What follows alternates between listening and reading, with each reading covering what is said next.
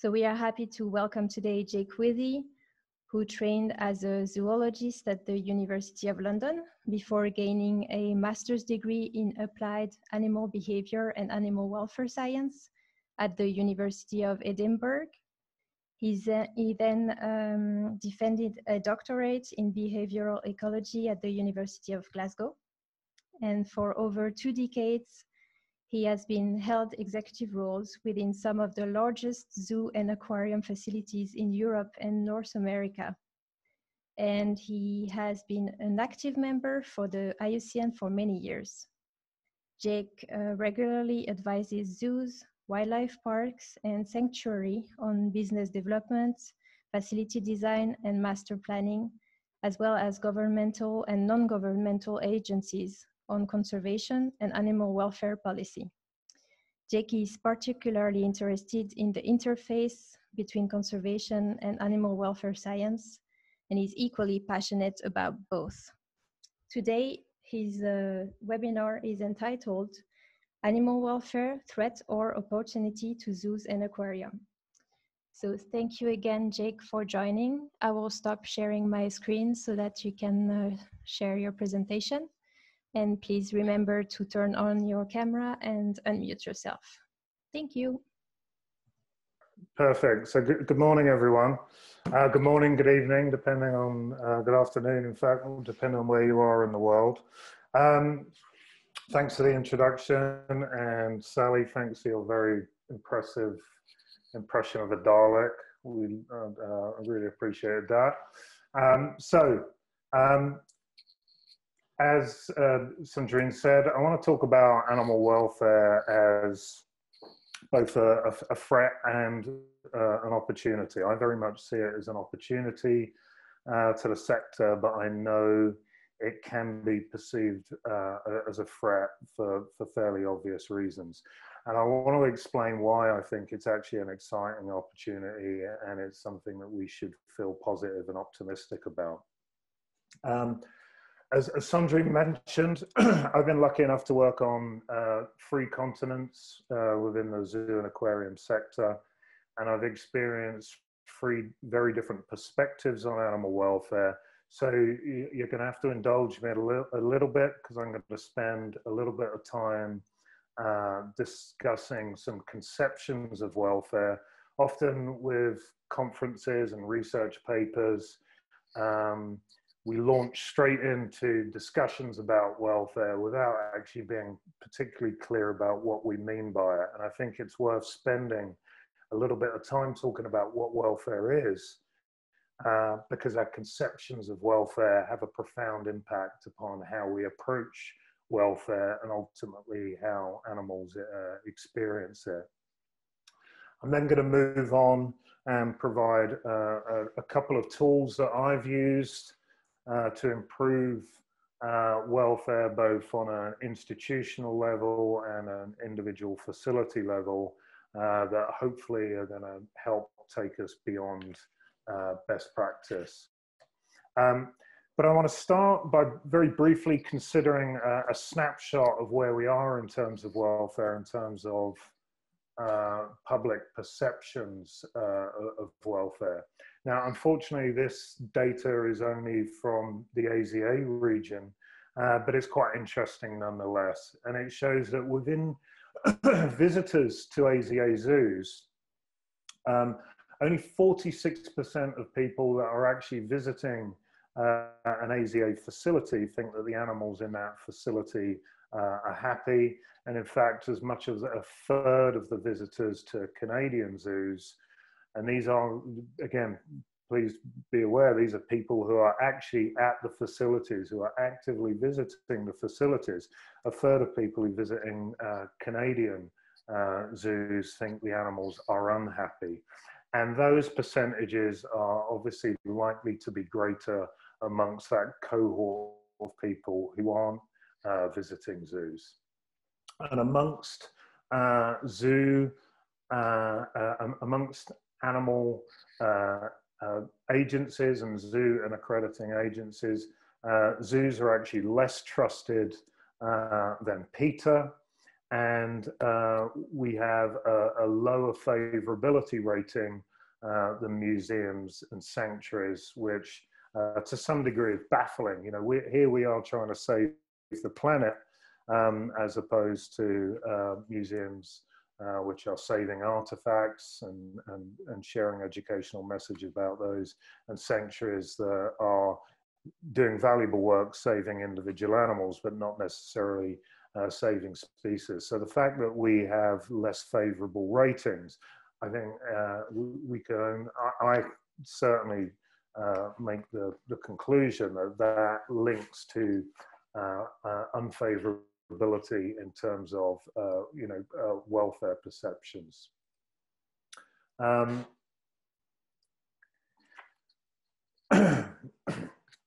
So I think, you know, there's enough evidence out there to show that if we are perceived to get welfare wrong, we're going to be in trouble as an institution. It's going to impact us financially. It can bring institutions down. But I also believe it has an impact on our capacity to maximize our conservation potential. Now, in my lifetime, there's been a 60% decline in wildlife globally. We're looking at 1 million species at risk of extinction. And certainly the zoo programs, the establishment of new species within zoos has not kept pace with the demand that this decline in wildlife has created. Now, inevitably, zoos are not necessarily the solution to that problem, but we are certainly a very important part of that toolkit. And within Canada, roughly 2/3 of species, vertebrate species conservation strategies, for example, involve captive breeding. So we are an integral component to that conservation toolkit, and increasingly so, but we've definitely not kept track with the pace of decline in nature. So, and as an example of that, in 1992, I attended a conference at the Zoological Society of London on marine mammals, and there was a presentation given on the vaquita and the conservation issues that species was facing. And at that time, there were 1,000 vaquita left in the wild, and the scientists presenting there advocated strongly that we needed to establish a captive breeding program for this very enigmatic and, you know, very small marine mammal. But an attempt to establish a captive breeding program for this species that would no doubt be popular within zoos, would hopefully be manageable because of its scale, and one in which we could have actually had a tangible impact upon the conservation of this species, wasn't initiated until 2017, at which point the population in the wild had fallen to less than a dozen, and inevitably it was far too late. And I can only assume that the reluctance to take on that opportunity of bringing that new species in can only be as a result of the potential backlash that those agencies that would have brought that about would have faced in terms of concerns over welfare. So I think the reservations that are out there within our public, even within people who visit us, we can see that the concerns over welfare can be quite widespread. They have the potential to damage our operations and actually can pose an existential threat to our existence. But they also hold back our programs in terms of conservation programming. But I also think our failure to win the public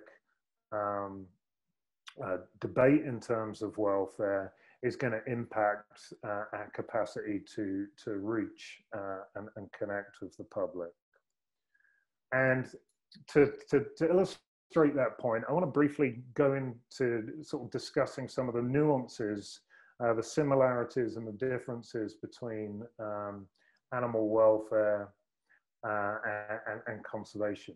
So animal welfare is very much about the experiences of individual animals in the here and now, and that creates a public, the public have an emotional and empathetic connection with that. They have an emotional connection with the experiences of individual animals. In contrast, conservation is very much about safeguarding populations, ecosystems, ecosystem services, and functions for future generations. And it's a far more intellectual conversation and debate. And I think that's reflected in how the public engage with these two contrasting narratives. And I think that's reflected, that the nature of that engagement is reflected in the relative income streams for agencies that are active in either area. So these are, I picked these as arguably the highest profile animal welfare and conservation agencies within Canada and the UK, and compared their income streams.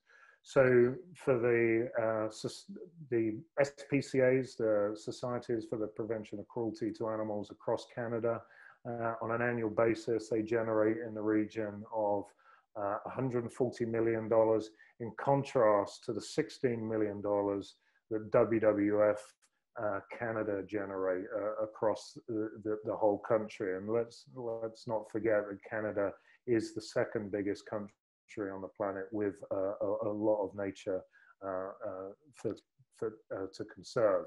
And similarly, in the UK, the RSPCA's capacity to generate revenue dwarfs that of WWF UK.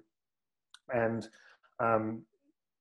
you know, to give further illustrations, the Donkey Sanctuary in the UK generates $38 million a year. In contrast, Save the Rhino International generates just 1.7 million, despite the fact it's trying to save 5 very enigmatic and very popular species. And that's because I think this emotional connection that people have with the well-being of individual animals is a more powerful motivator and engages people more effectively than we are currently doing in regards to conservation. And I think that's also reflected in the media. Certainly the death of a single giraffe at the Copenhagen Zoo, Marius, attracted far more attention in the international media than the extinction of the Saudi gazelle just a few years previous to that. So how can we capitalize on this? How can we harness that emotional connection people have with the welfare of individual animals to deliver on our conservation mandate? And this is where I think there's huge room for optimism, because I think zoos and aquariums are uniquely placed to do exactly that. I think we should view conservation as a welfare issue. There's not a single conservation challenge that doesn't involve suffering. So if we consider shark thinning or the catastrophic decline in orangutan populations, all of these sort of involved immense suffering on a almost in industrial scale. And I think because we hold individual animals that we can create connections with the public, we have a unique opportunity to leverage that to harness that emotional connection people have with the welfare of individual animals, and help translate that into conservation action. And to do that, we need to consider occupying that interface between animal welfare and conservation. But in order to do that, we need to be seen to be effective in securing welfare. We can't legitimately advocate for or educate people about saving species if we can't be seen to take care of individual animals. So to have this firm foundation for this approach of trying to occupy that niche, we need to be on firm ground in regards to our capacity to deliver good animal welfare. And I think we failed to realize that potential in recent years. And I think there's a number of reasons why. And I think for those of us who work in the sector, when we share with people we meet that we work within the zoo and aquarium sector, you know, certainly from personal experience, there's always a significant proportion of the public, of people we meet, who have that, you know, slight concern, you know, it's not an obviously good thing to be doing for all people. So we're failing to win that argument across the spectrum. And I think it's really important that we get better at that, not just because it's important to us as institutions, but it's actually really important to our conservation mission. So very briefly, I'd like to kind of consider why we may not be fulfilling our potential in that area. And I think there are three principal reasons. The first and the most obvious is we're not as good as maybe even perhaps we think we are, but we're certainly not as good as we can be. And I've picked these two photos deliberately. They're from the same facility, they're a century apart, and they're for, you know, essentially big cats in the same facility, 100 years apart. And whilst we've made progress in terms of the aesthetics of these displays, I think I'm less confident that we've made a fundamental quantum leap in terms of our capacity to deliver welfare within these two facilities. And if we consider the advances made across many other sectors, I think we still have a lot of room for improvement. I think too frequently the industry perceives welfare as a threat rather than an opportunity. And what that results in is we tend to defend the status quo.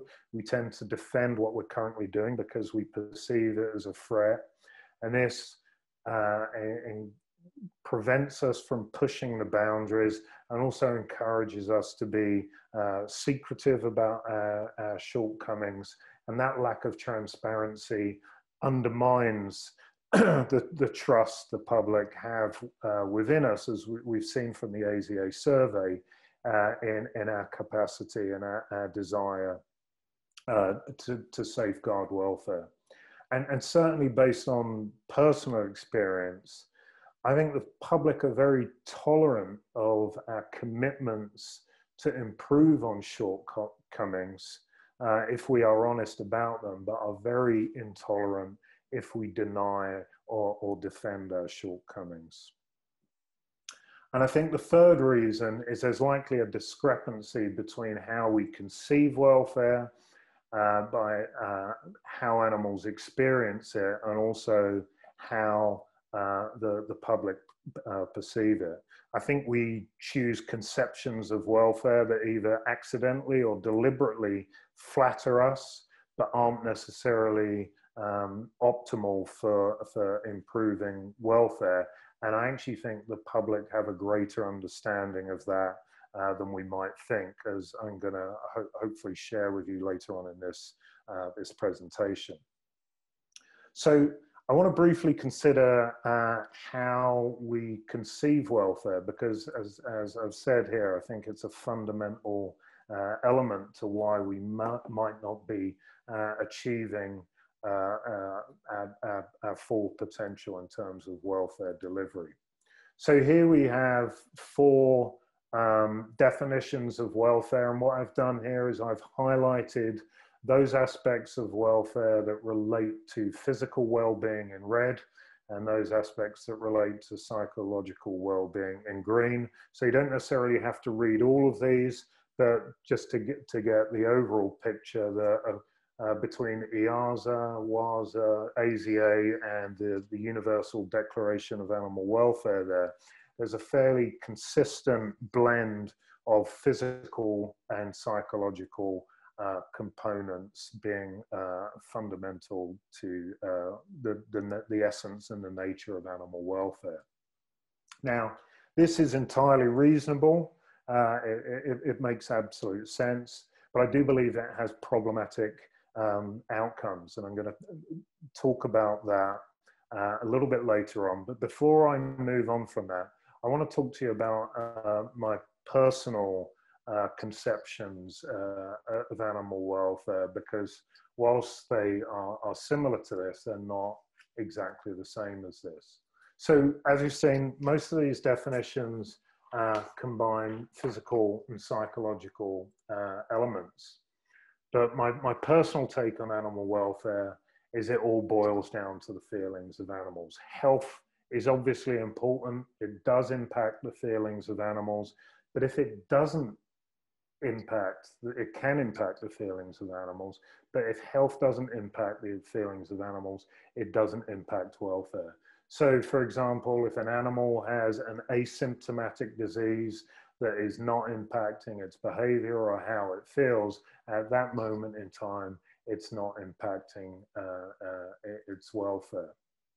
Now, the unfortunate thing is we can't measure the feelings of animals directly.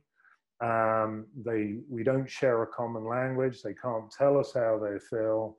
And as a result, we are reliant upon imperfect and indirect indicators from which we make welfare inferences. And all of these have challenges associated with them. So abnormal behaviors can be expressed outside of stressful situations. If animals learn, in inverted commas, if animals go for a stressful period and develop stereotypies, for example, those behaviors can become manifest throughout life, even once those stressful situations are removed.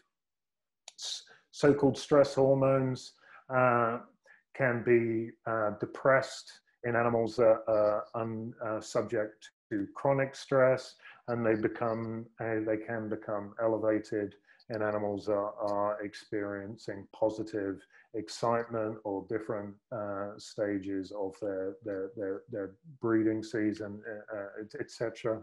And physiological indicators of welfare can have other causes, and it's very difficult often to determine causal relationships between reductions in physiological metrics of welfare and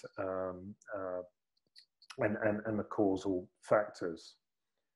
In contrast, health has lots of very tangible metrics. We can measure population and individual level longevity, how long animals live, how their reproductive success. If animal, you'll hear it time and time again, they must be happy because they're breeding. I would hope the nonsense of that statement is evident in the agricultural sector and factory farming. And again, similarly, body condition. Just because an animal is in good physical condition doesn't necessarily mean that its welfare is good. And again, I would refer you back to the agricultural sector, which is all about, growing body mass and condition for consumption. And so that is absolutely a goal of agriculture, but it certainly is not necessarily, that goal is not necessarily compatible with good psychological well-being. And even the extent to which we provide healthcare, the number of vets, the size of our vet hospital, etc., can all be seen as tangible metrics in terms of our commitment to welfare.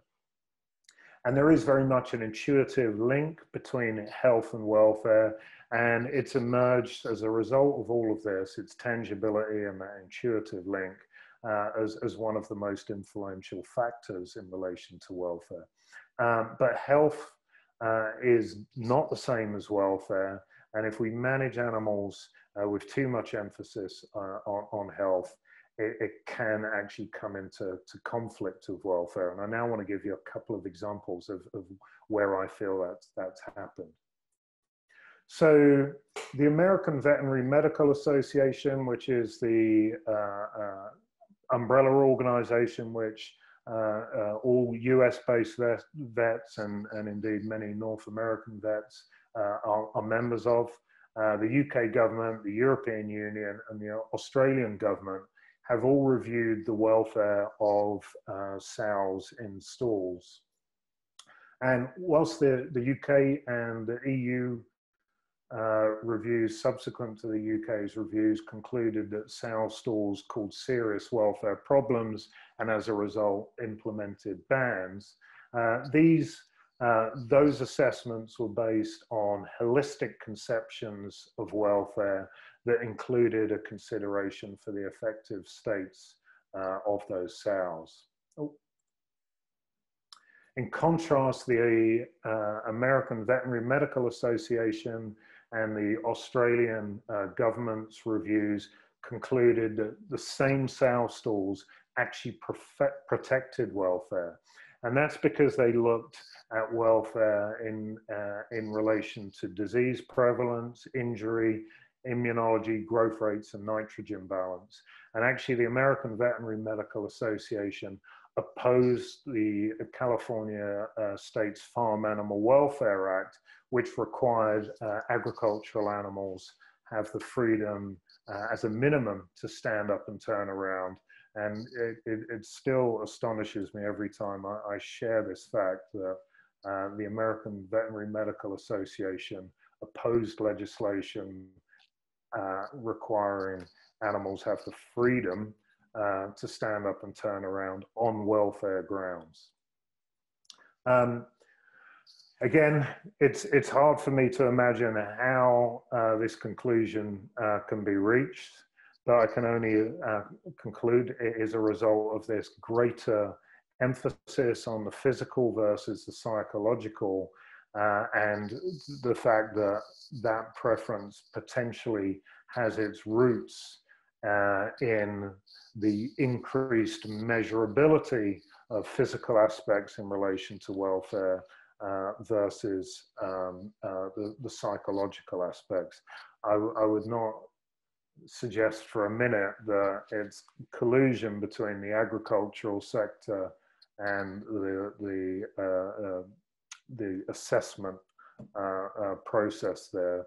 Anyway, I won't even go there. So if science can't agree on conceptions of welfare, it's perhaps understandable why we are not necessarily consistent across the spectrum within the zoo and aquarium sector, and that there is some confusion as to how we approach welfare, and certainly there is variation across the three continents that I've worked in. But it's very clear that how we conceive welfare, how we measure up welfare, has a profound impact upon how we subsequently manage animals, and ultimately how those animals experience the world. So hopefully the example with relation to pigs in agriculture illustrate that point. But I want to give a very, I believe, tangible example from the zoo sector for one of our more iconic species. Now, it's widely accepted that health is a foundation of good welfare, and nutrition is a foundation of good health. It's the first of the, providing appropriate nutrition is the first of the 5 freedoms, and it's the first leg of the 5 domains. It's the first domain of the 5 domains models. And as a result of this intuitive link between nutrition and physical well-being and welfare, the American Association of Zoo Veterinarians, in their guidelines state, whenever possible, the use of species-specific, commercially prepared animal diets should be utilized as the basis of any nutritional program. All of this follows a very logical chain. If physical health is good for welfare and nutrition is good for physical health, then we want to have the best quality diets, and the only way that we can provide for the best quality diets are those that we can regulate, we can control, we can monitor, we can measure, and we can provide perfect nutrient balance, etc., and consistency on a daily basis. All of this seems relatively innocuous and makes logical sense, but it potentially has profound consequences for both health and welfare. And I want to illustrate that point in relation to one of the most iconic species we keep within zoos, and that of the tiger.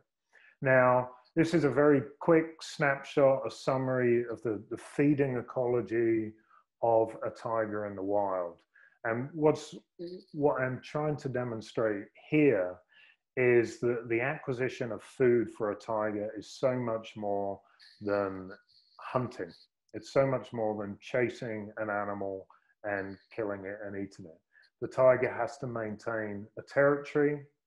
It has to understand the prey density within that territory. The territories across the tiger species and across the different subspecies range from as little as 16 square kilometers in the Sundarbans in the Indian subcontinent, where prey density is higher, all the way up to 2,500 square kilometers in the Russian Far East for Siberian or Amur tigers. So the scale of that territory is very much shaped by the capacity of that habitat to support those tigers. So they have to understand prey density. They have to defend a territory that is capable of sustaining them. And to do that, they need to understand who is active within that territory. They have to mark that territory. They have to defend that territory when necessary. And that whole information gathering and territory defense takes up a substantial part of the lifestyle of a tiger in the wild. And that is the foundation of their food acquisition process before we even enter into those aspects relating to foraging. So then we'll move on to the appetitive phase. The tiger needs to know where the prey are. It needs to get itself into a position where it can ambush that prey, ultimately chase that individual, kill that individual, process the carcass, and then consume a meal which might be up to 20% of the tiger's body weight in any one single sitting. And this is a really important point. Tigers in the wild are not fed daily. They do not feed daily. They feed intermittently, and they tend to gorge. And it's actually the stomach distension of the tiger that shuts down the motivation to forage. So they kill the carcass, they process that carcass, they consume that large meal, and it's that full belly, that stomach distension that is the trigger to shut down that motivation to go out looking for more food. Now, in contrast, in zoos, when we start with commercially prepared animal diets as the foundation for how we're going to manage this species in captivity, it leads to the sorry state of affairs that is quite prevalent, certainly within many North American institutions, where tigers are fed a processed chow diet on a daily basis. They come in packets tailored to meet the daily nutritional requirements of a big cat. Very little consideration for the broad spectrum of appetitive behaviors related to the acquisition of food for tigers. And as a result, we see a very high incidence of stereotypies amongst this group, and we even attempt to make turn that into an asset by designing habitats that actually allow tigers to effectively stereotype in more imaginative ways to support public display. And crucially, what this diet does with these small daily meals, it might it might de-risk the carcass feeding. It's unlikely to get parasites from this. It's unlikely to choke on a bone, etc.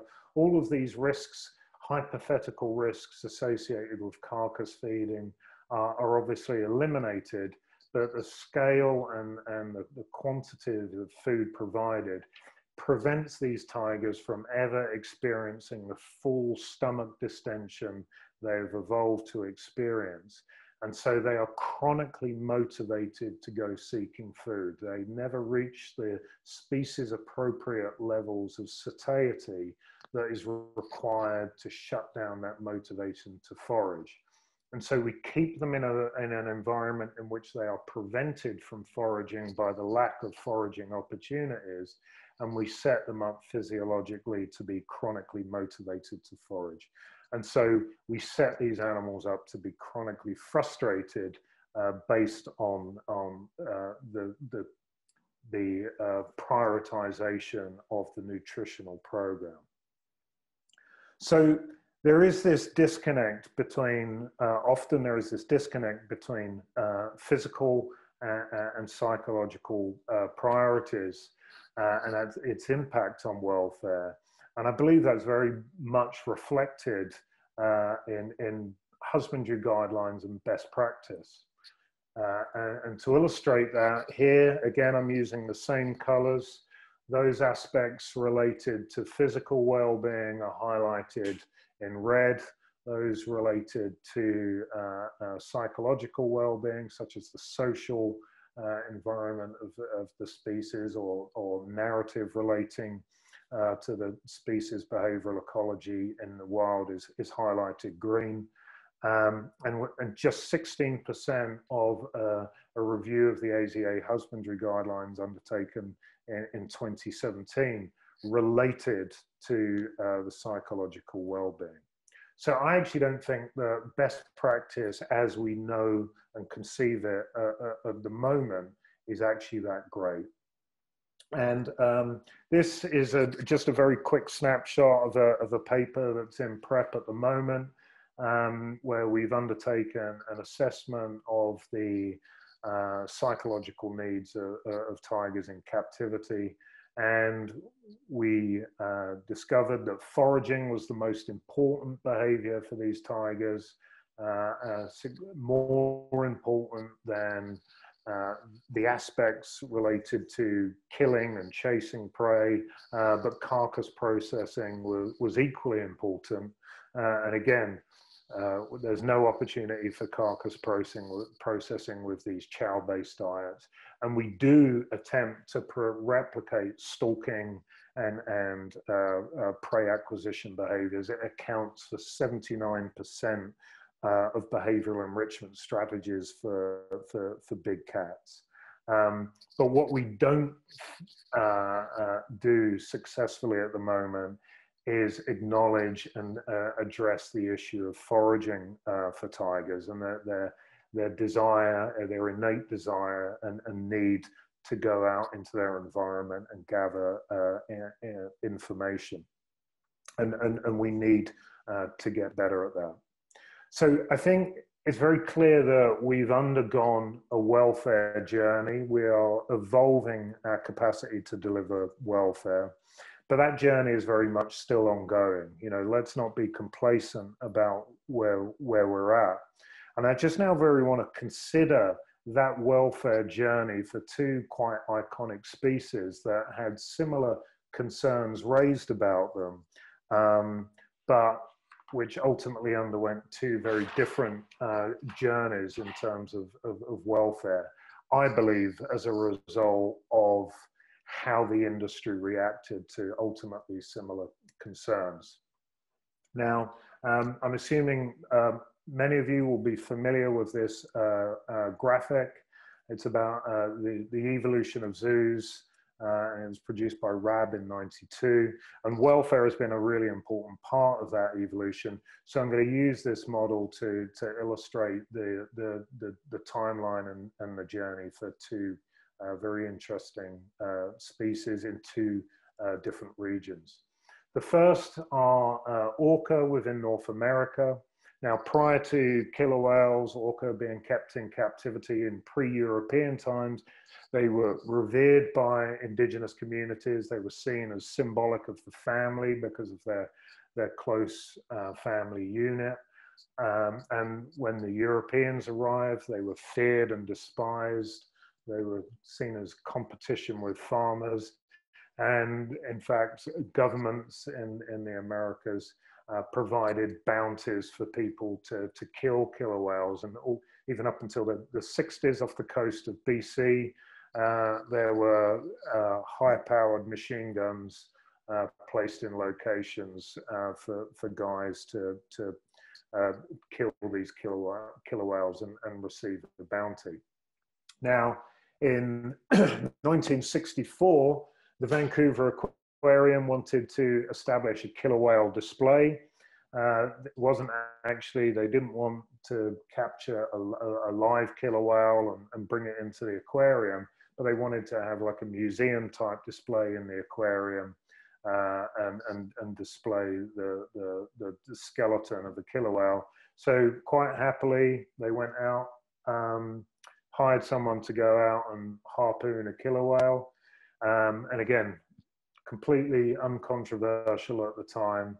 And amazingly, it took 3 months for this killer whale to die.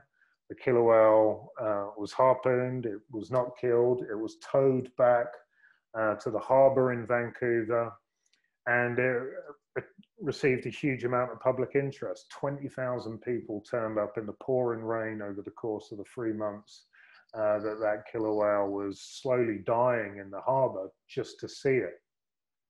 And that led to the, you know, if people are going to come and see a dying killer whale, imagine what they would do to come and see a live killer whale. And that essentially started the commercial capture of killer whale within North America that were, and that spread beyond the borders of the Americas.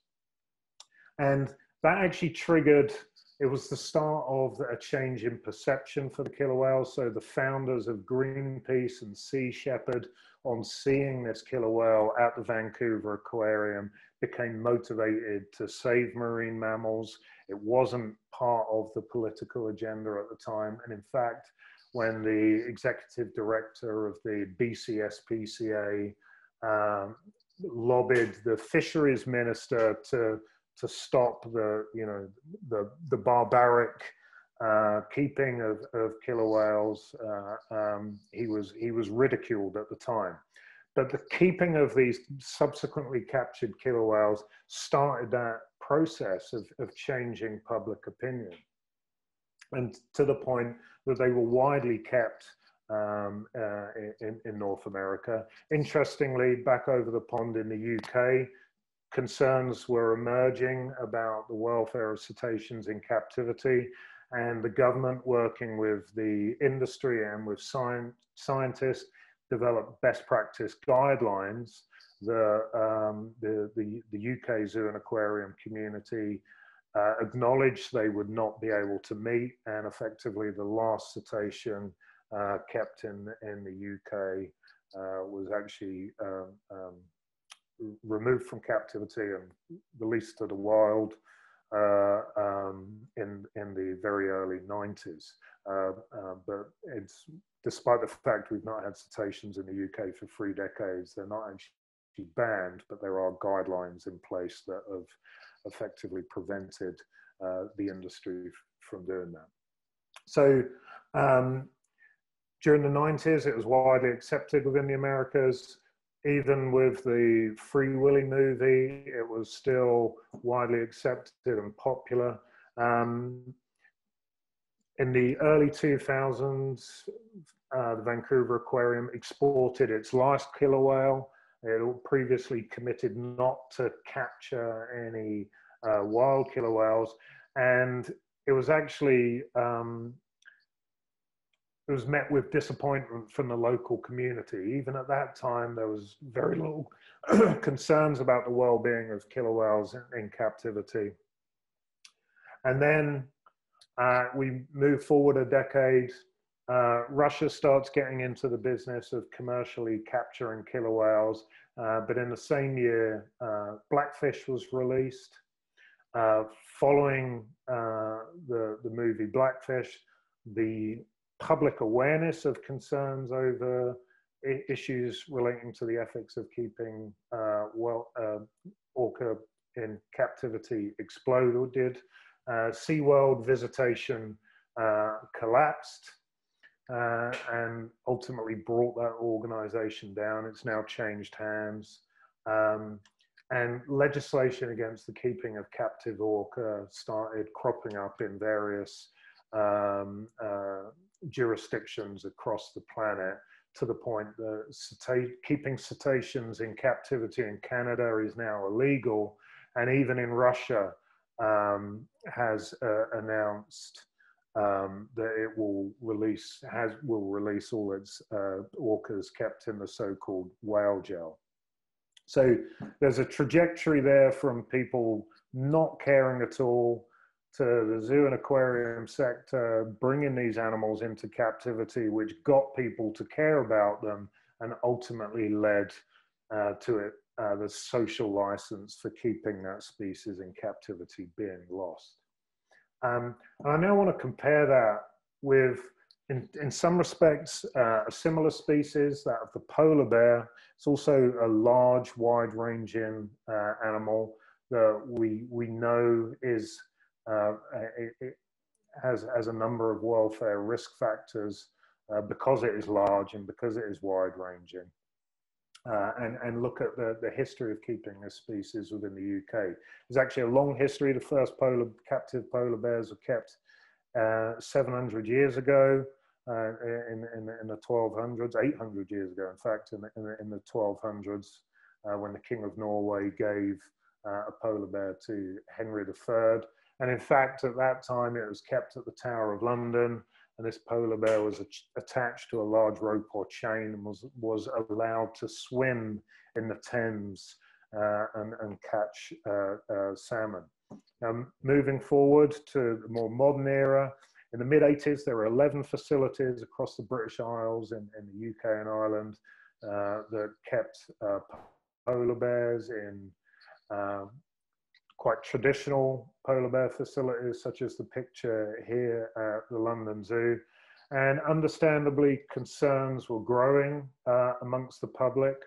And these triggered free reports to be produced over the course of a decade or so. And each of these reports identified concerns, produced recommendations, and they were produced absolutely with the cooperation of the industry. The research was taken out, was undertaken in the zoos. It was a cooperation between these NGOs. Born Free Foundation was involved in some of these reports. The UK government was involved. It had multi-agency cooperation. And there was an acknowledgement of the shortcomings and the issues relating to the keeping of polar bears in captivity. And as a result, there was a progressive decline of the number of polar bears kept within British and Irish zoos, reflecting those concerns.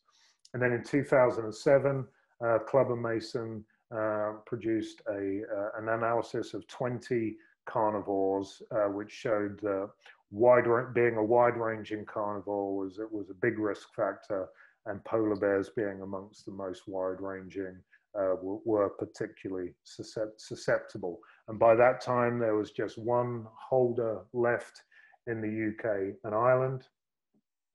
That holder then moved that polar bear from a facility that was less than 500 square meters to a much bigger, more expansive facility of 20,000 square meters, and demonstrated that there was an alternative solution to simply phasing these animals out, but actually it was possible to deliver markedly better standards of well-being, but it requires an entirely different methodology for doing so. Since then, another holder has come on stream in a similarly expansive facility, and we had the first captive birth within the UK for 25 years in 2017. And essentially that social license has been retained.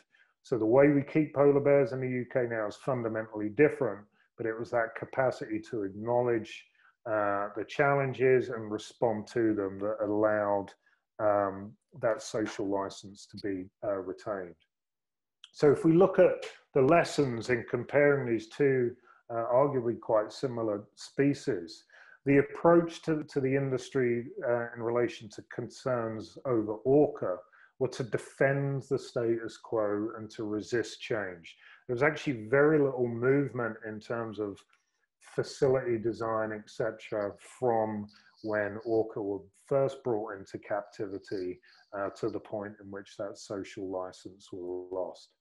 The status quo was defended in terms of justifying benefits to other species and benefits to the public and benefits to research.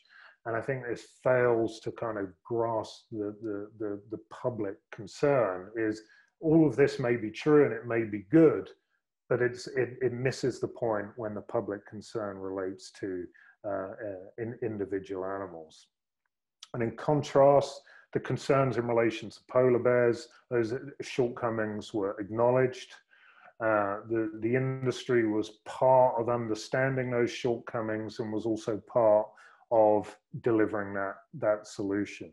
And so in contrast, in relation to polar bears in the UK, the sector embraced the challenge, it reacted to it, it didn't run away from it, and ultimately that social license was retained.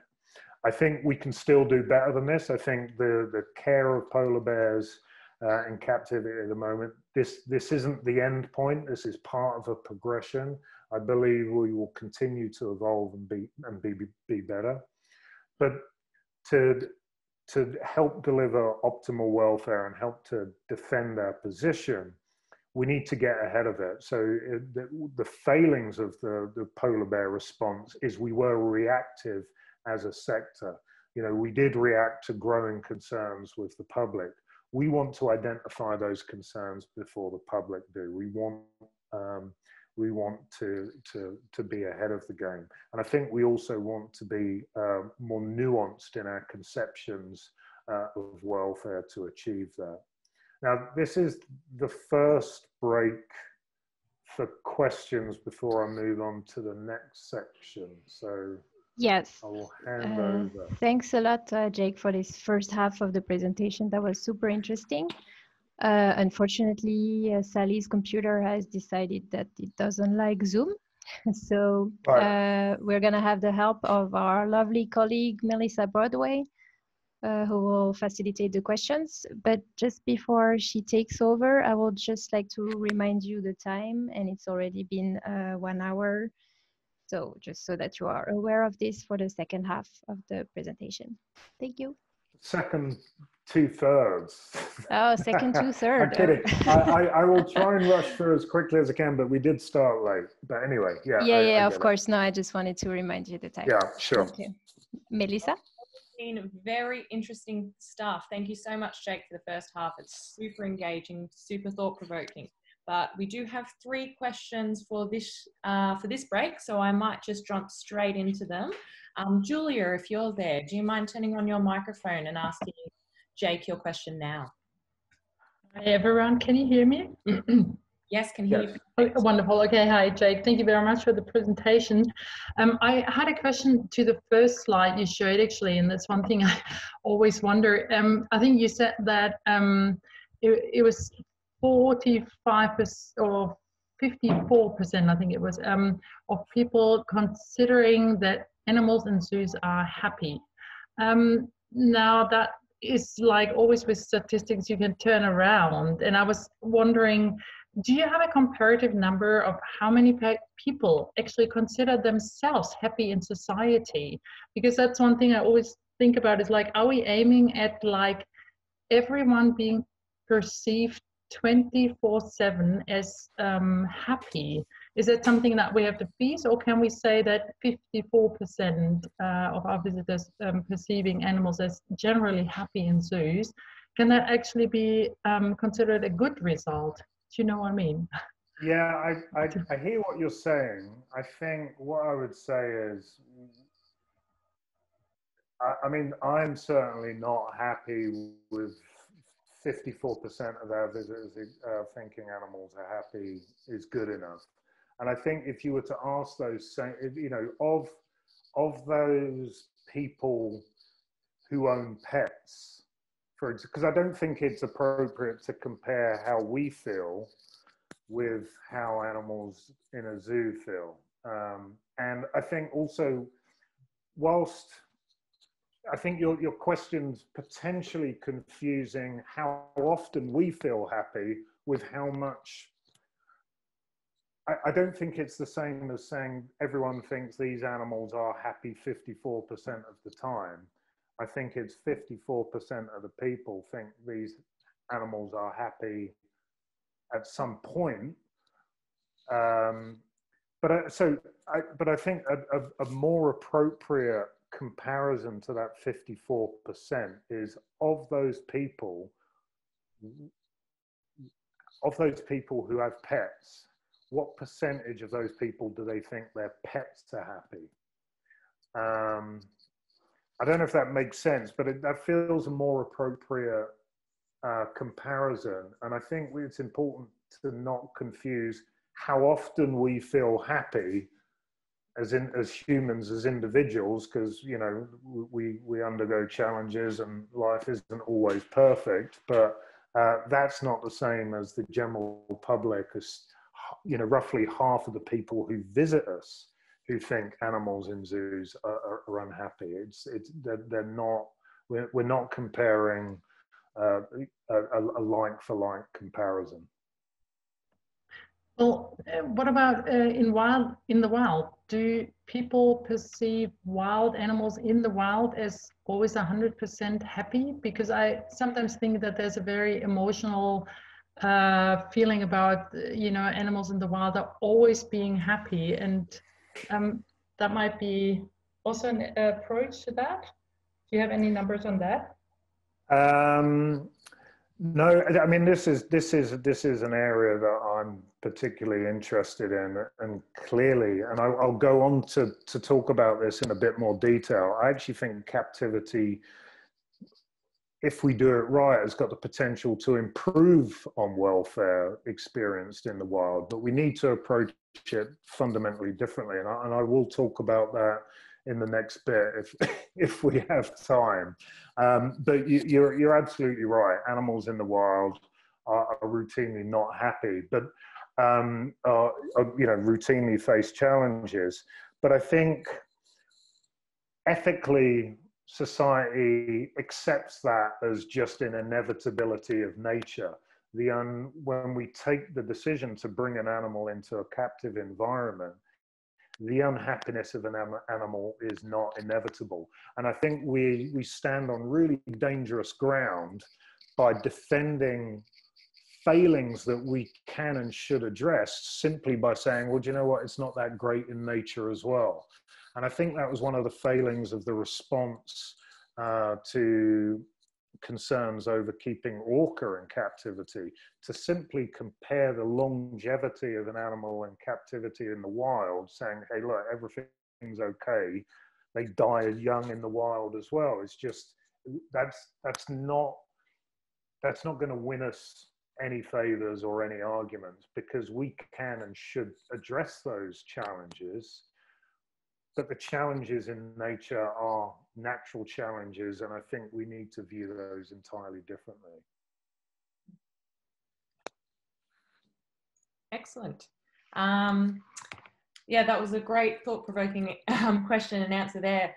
If we do ask the next two questions and you do plan to talk about them in the coming section, feel free to say, hold that question, I'll be bringing it up in a bit. But Hannah, if you're there, you had an interesting question about resources and things, if you want to jump in now.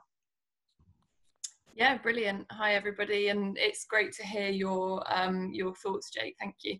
I absolutely agree that we should be aiming to do more for welfare as an industry.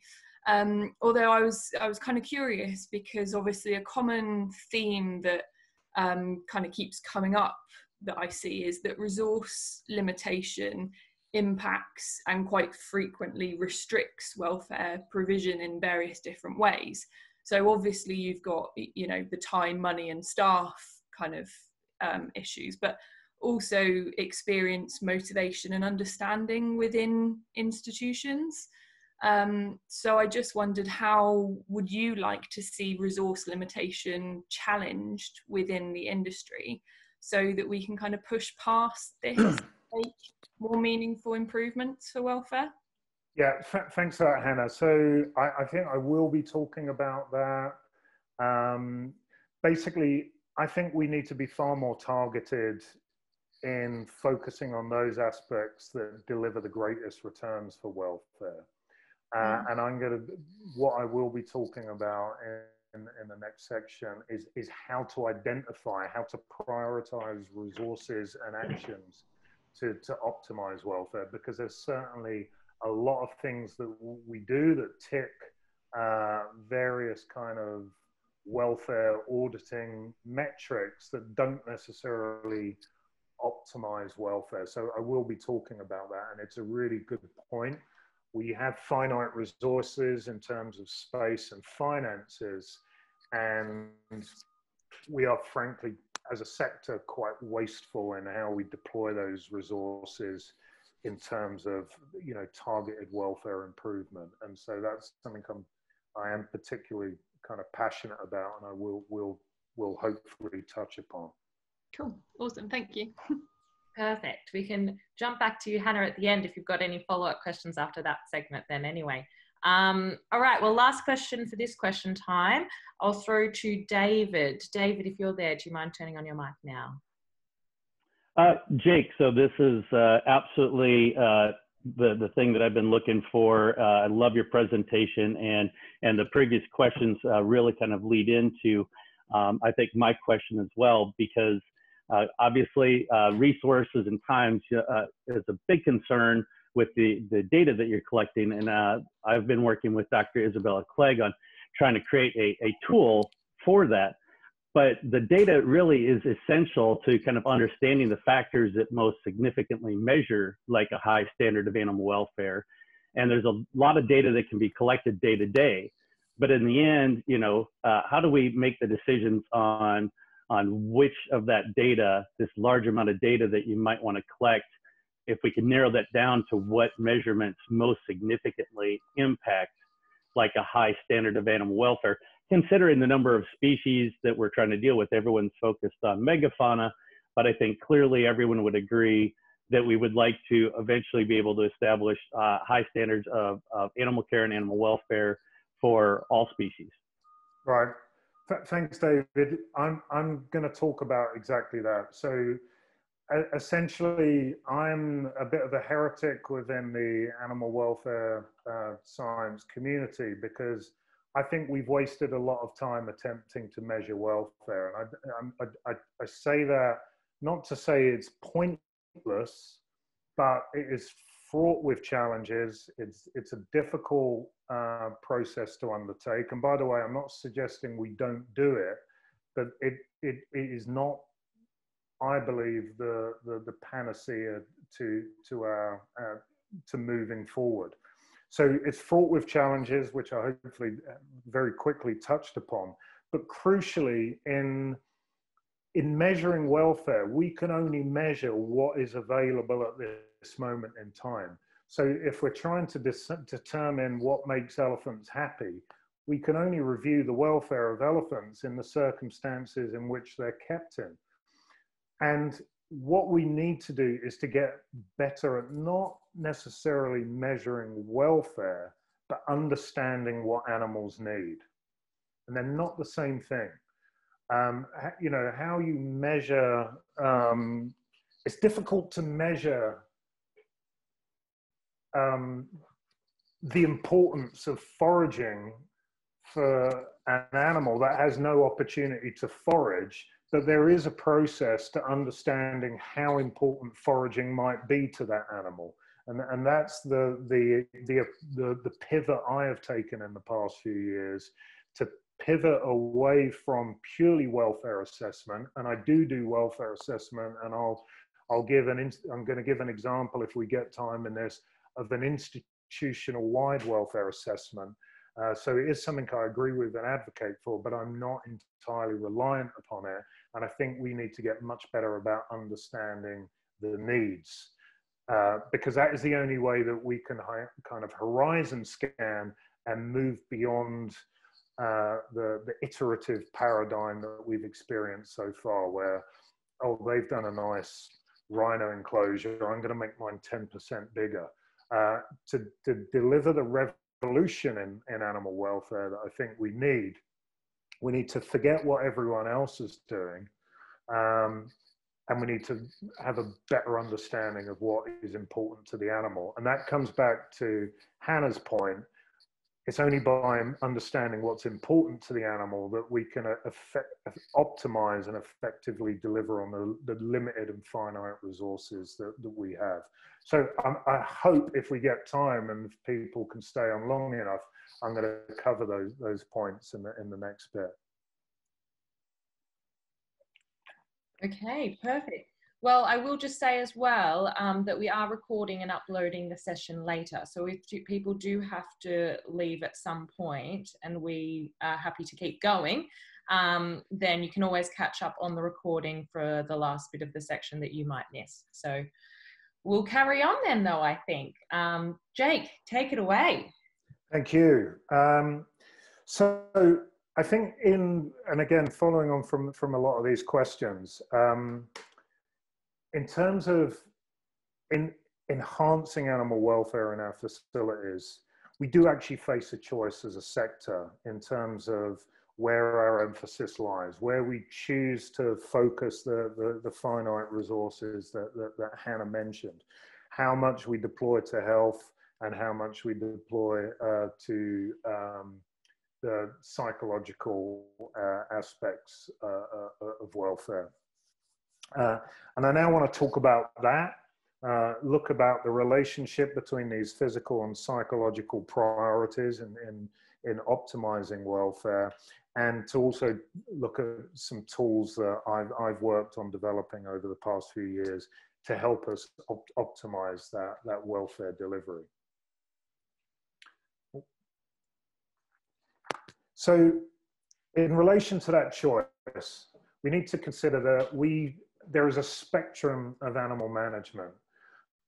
We have an intensive form of animal management in which we retain control and we can protect animals from random events and physical stressors, and we control all of the inputs for the animal. We can monitor temperature, we can monitor food in and food out, and we have absolute control, and we can completely de-risk the animal from random events and physical harms by simplifying that environment and retaining that capacity to observe and intervene. And so the animal becomes heavily reliant upon human inputs.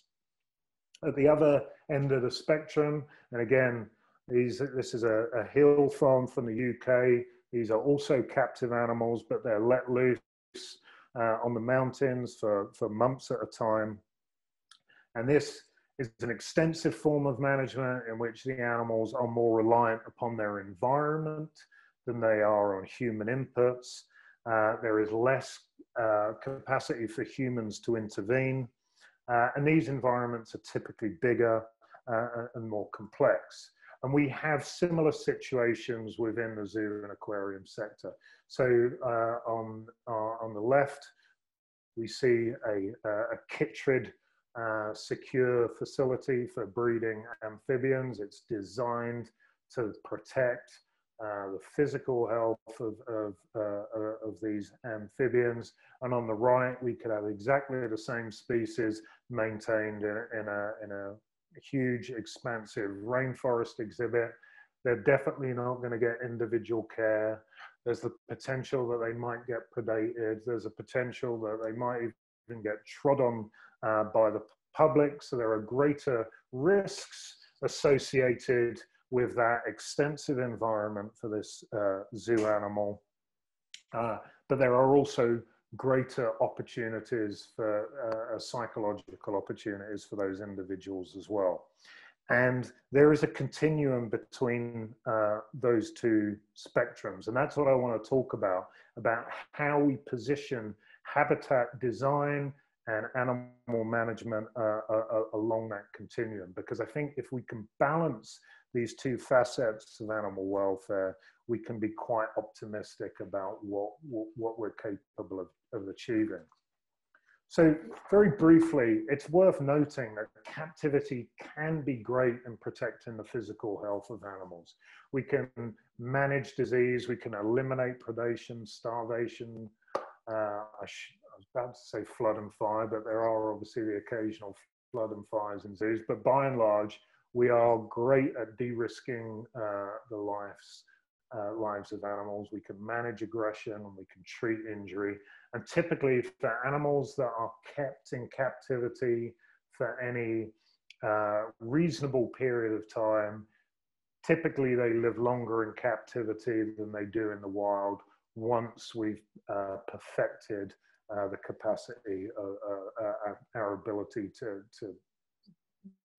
protect their physical well-being. But captivity is less good at safeguarding the psychological well-being of animals. Animals experience behavioral restriction, they experience frustration, a lack of choice, boredom, etc. And this is manifest in many signs of that, such as stereotypic behaviors, which again, as this picture shows, rather than eliminate, we work around, we try and manage. And so these psychological deficiencies are real, they are apparent, and it's where we need to do better. And sadly, there is this inherent tension between these physical and psychological priorities. The more complex an environment, the greater difficulty we have in protecting the physical priorities, but the greater the psychological opportunities for the animals. And there is this tension between the two. And I think as a sector, we're poor at finding that balance. We tend to focus on those aspects of welfare that are more measurable, which is why I referenced to in response to David's question. We've become obsessed with measuring welfare, and we've started managing welfare according to improving metrics relating to our measurement of welfare, rather than actually delivering genuine welfare improvements to the individual animals. And as a result, we fail to what I term as peak welfare, and that is a situation in which we can maintain the benefits that captivity affords that the wild does not afford animals, in terms of that high degree of protection of physical well-being, while simultaneously providing for the psychological needs of animals. and it's important to understand, and I'll talk about this, is we don't necessarily need to provide wild animals everything to be more confident about their welfare, but there are certainly key aspects of their lives in the nature that we need to provide in captivity to achieve this peak welfare. And the missing ingredient in this has been the capacity to genuinely identify those psychological needs. And this is fundamental to optimize welfare. So I want to now just dig down a little bit more detail in regards to this relationship between the physical and psychological components of welfare and the need for us to find balance. So under the intensive management systems, where animals are more reliant upon human inputs, we have the opportunity to monitor, we can regulate environmental stability, we can provide optimal healthcare, or maximal healthcare, I should say, you know, carefully managed and balanced nutrition, and we can obviously manage risk reduction. And so this is the intensive environment that relies on human control and oversight, and it ultimately requires less complex, more manageable environments in which the animal is more reliant upon human inputs than it is in the environment. And at the other end of the spectrum are an extensive management system all the way through to a wild situation where the environmental complexity is more appropriate to the species evolutionary heritage. You know, and so the animal is more reliant upon its environment than it is on human inputs. There's more opportunity for choice, more opportunity for control, and for the animal to do the things that it evolved to do. There are greater psychological opportunities. And there is this inherent tension between the two. The more complex the environment, and a species appropriate complex environment that we provide animals, the more difficult it is for us to provide those physical safeguards. And the challenge we face is the benefits associated with the physical safeguards are more tangible than the benefits of the psychological opportunities. And that is why, for example, these chow processed diets are fed very widespreadly to carnivores in North America, because the tangible benefits of balanced amino acids and body condition, etc., are very tangible, and we can get our head around that. Whereas the slightly fluffier, more nebulous benefits of having the opportunity to eat a carcass, etc., the two don't balance out, because we've got the risks associated with eating that carcass of maybe it gets a parasite, maybe it gets a nutrient imbalance or chokes on a bone. These are tangible concerns, and the benefits are less tangible. And as a result, the zoo and aquarium sector, I think, focuses its efforts within that physical comfort zone. We're good at doing it, we're good at measuring it, and as a result, that's where we focus our energies. But I actually believe on this continuum that welfare is likely to peak when we provide greater psychological opportunities and potentially sacrifice some of those physical safeguards. And the reason for that is physical challenges to welfare are typically short-lived. If animals have challenges to their physical health, they typically get better or they die. Challenges to an animal's psychological well-being can be lifelong. And because animals in captivity can live long lives, those compromises can be chronic. And so I think we need to shift the balance to prioritizing those aspects that relate to psychological well-being, even if the benefits of that are more difficult to manage. Now, crucial to delivering this point of peak welfare is not simply creating the ultimate complex environment and sacrificing those physical safeguards. It's extracting the key elements from that environmental complexity that are relevant to that individual. And to do that, we need to be much better at identifying the psychological needs of animals. And over the past half decade or so, I've been working on a methodology for doing exactly that. And first of all, and that's what I want to move on to now. So I want to consider two very normal, natural behaviors. And again, I'll take you back to, you know, the 5 freedoms as a, you know, which has been arguably the most influential animal welfare framework for many, many years. And in there is one of the freedoms is the freedom to express normal, natural behaviors. Now, both of these behaviors are normal, both of these behaviors are natural. And I think intuitively we can see that it's potentially more important for a tiger to experience hunting behaviors, feed acquisition behaviors, than it is for a wild boar to experience being hunted in captivity. And this illustrates that not all behaviors are equal. And so the tool I've been developing over the past few years is a mechanism for us to actually quantify the extent to which behaviors and cognitive processes are important to animals so that we can prioritize finite resources in terms of delivering that. And I'll give you, using this as an example, I'll very quickly walk you through the process. So we look at clues to help us identify the extent to which these behaviors are likely to be important to these animals in captivity. And this would be a fairly substantial talk in and of itself, so I'm going to have to, you know, fly through this fairly rapidly.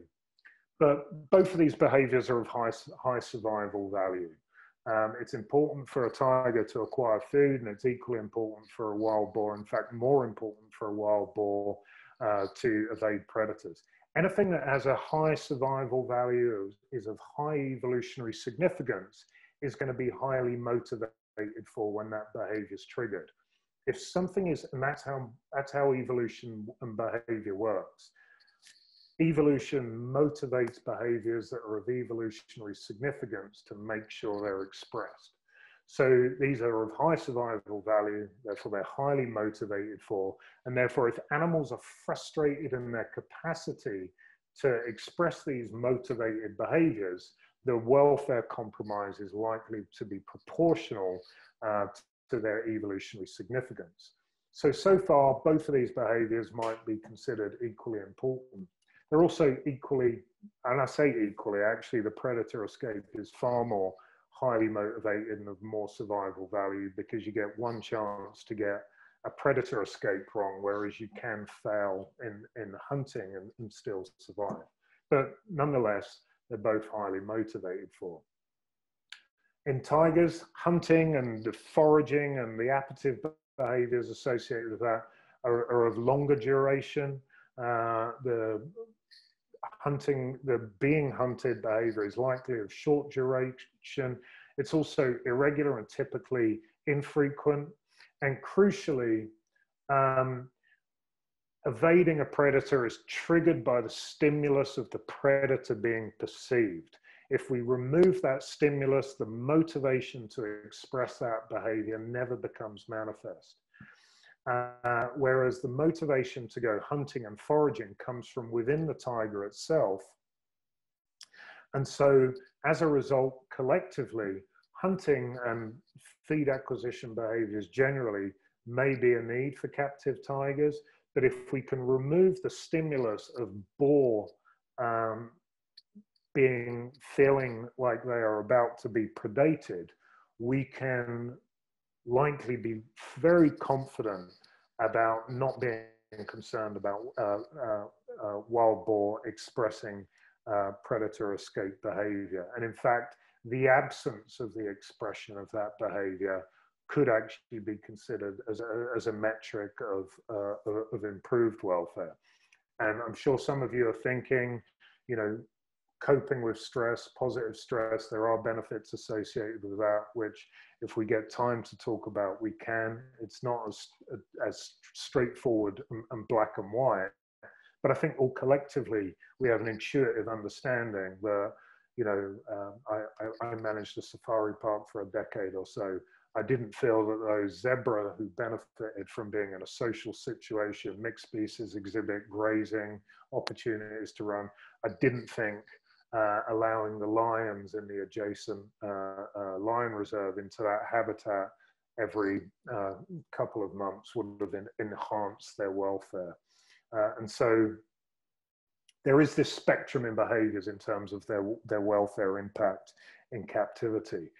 And we need to get better at identifying that is, because we don't need to replicate all of nature. And if we did, we would actually sacrifice some of the benefits associated with protecting physical well-being.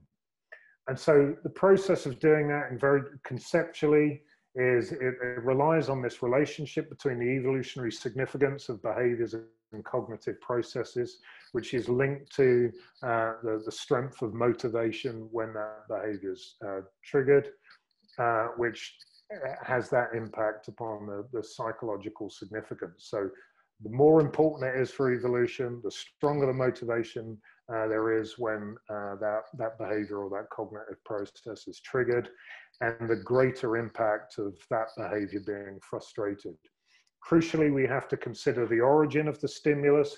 If the stimulus is something that comes from within the animal, then that behavior or cognitive process is still going to be motivated for in a captive environment. Whereas if it's a purely external trigger, such as escaping a forest fire, which again is going to be highly motivated when it's triggered, but if we can remove that trigger, we don't necessarily need to worry about its welfare significance. And the process also considers evidence of impact. So we look at welfare studies that have been undertaken and where there is data, and frankly the data is quite few and far between, but where it does exist, we do use that data to inform the process. And so essentially what we do is we gather a panel of 12 expert, no, I say 12, it's the 12 criteria that we assess each behavior and cognitive process by. And we gather an expert panel that's comprised of people with experience of the species in captivity and in the wild. And we undertake a review of each of the behaviors and cognitive processes that we consider by these 12 criteria that give us insights into these characteristically. And collectively, that is assimilated by an algorithm that weights each of the criteria.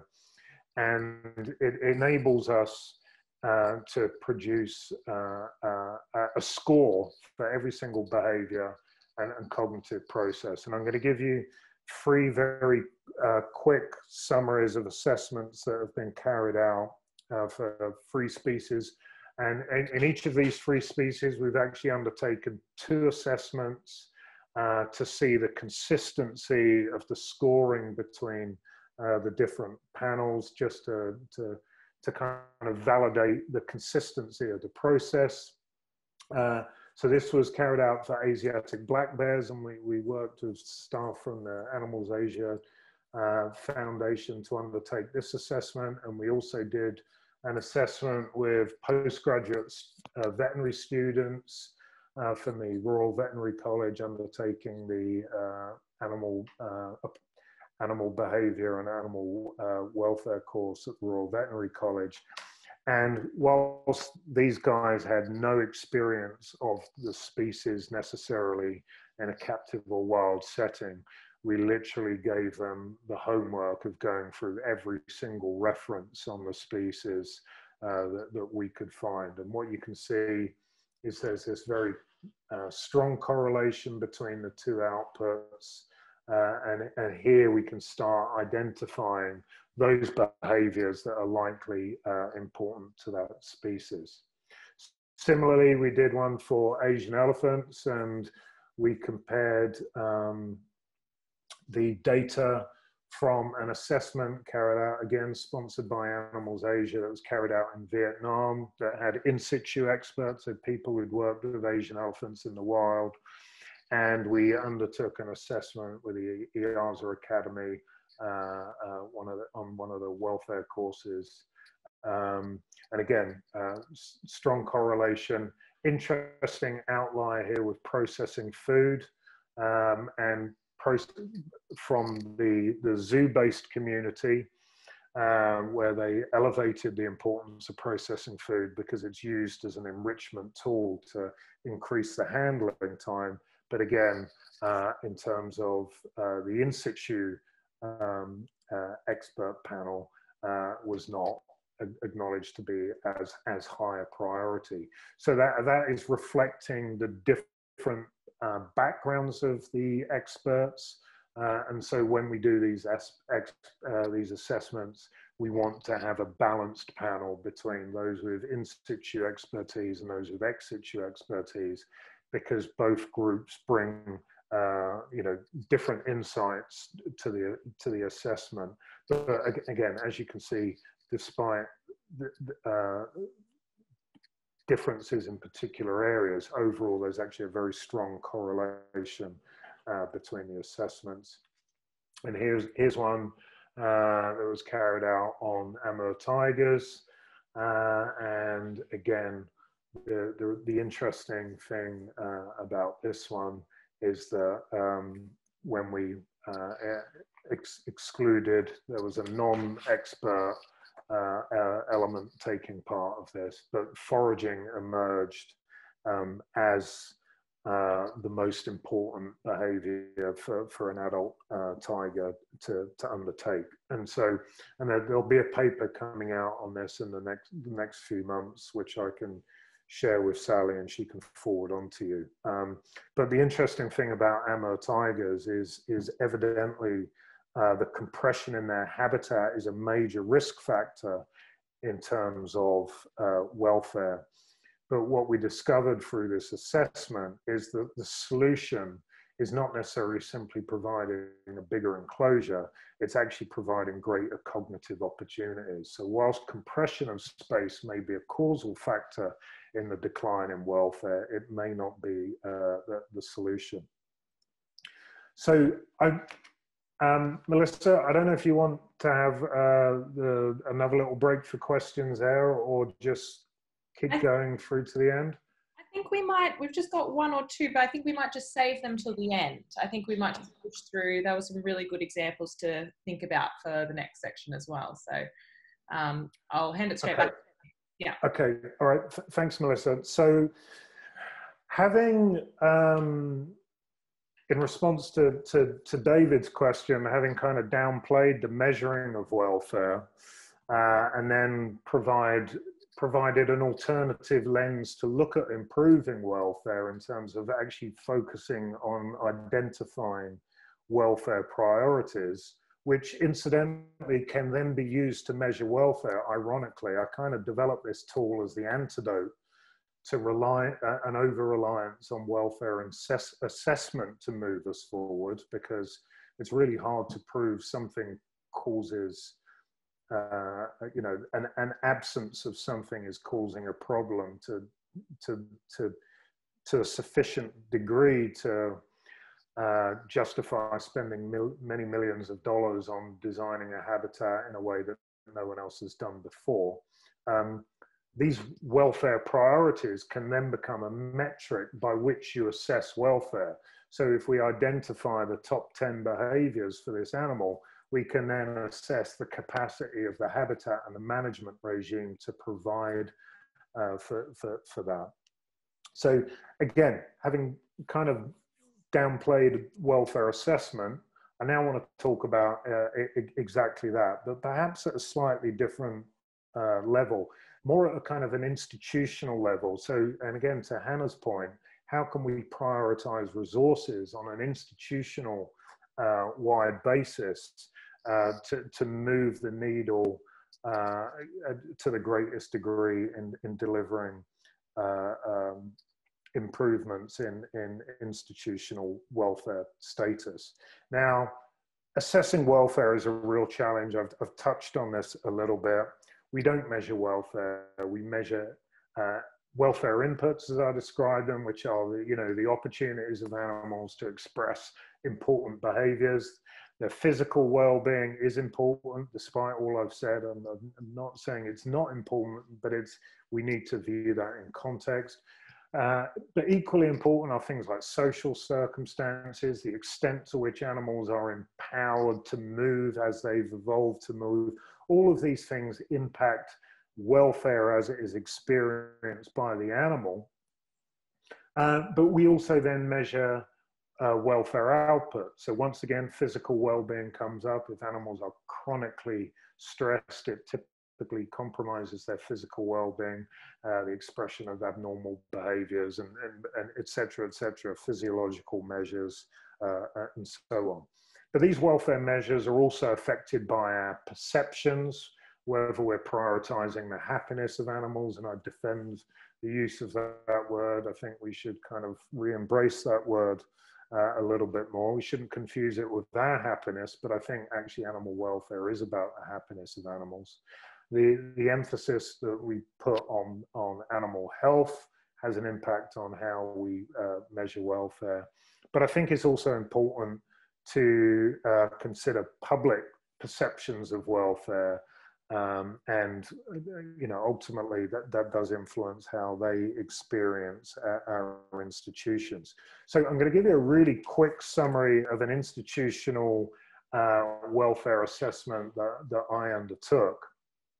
And again, no audit process is perfect, and when you're trying to get a snapshot of the welfare of across an entire institution with 55,000+ individual animals, you're certainly not assessing the welfare of individual animals. So in approaching this challenge, oh, Melissa, can you still hear me okay? Yep, you're still going perfect. Good. Sorry, I just got a note saying my internet connection was unstable, but okay. So in assessing the welfare status of an entire institution, I thought it was important to look at it from these different perceptions. So I wanted to understand what the veterinary team, how they considered welfare to be experienced by the animals.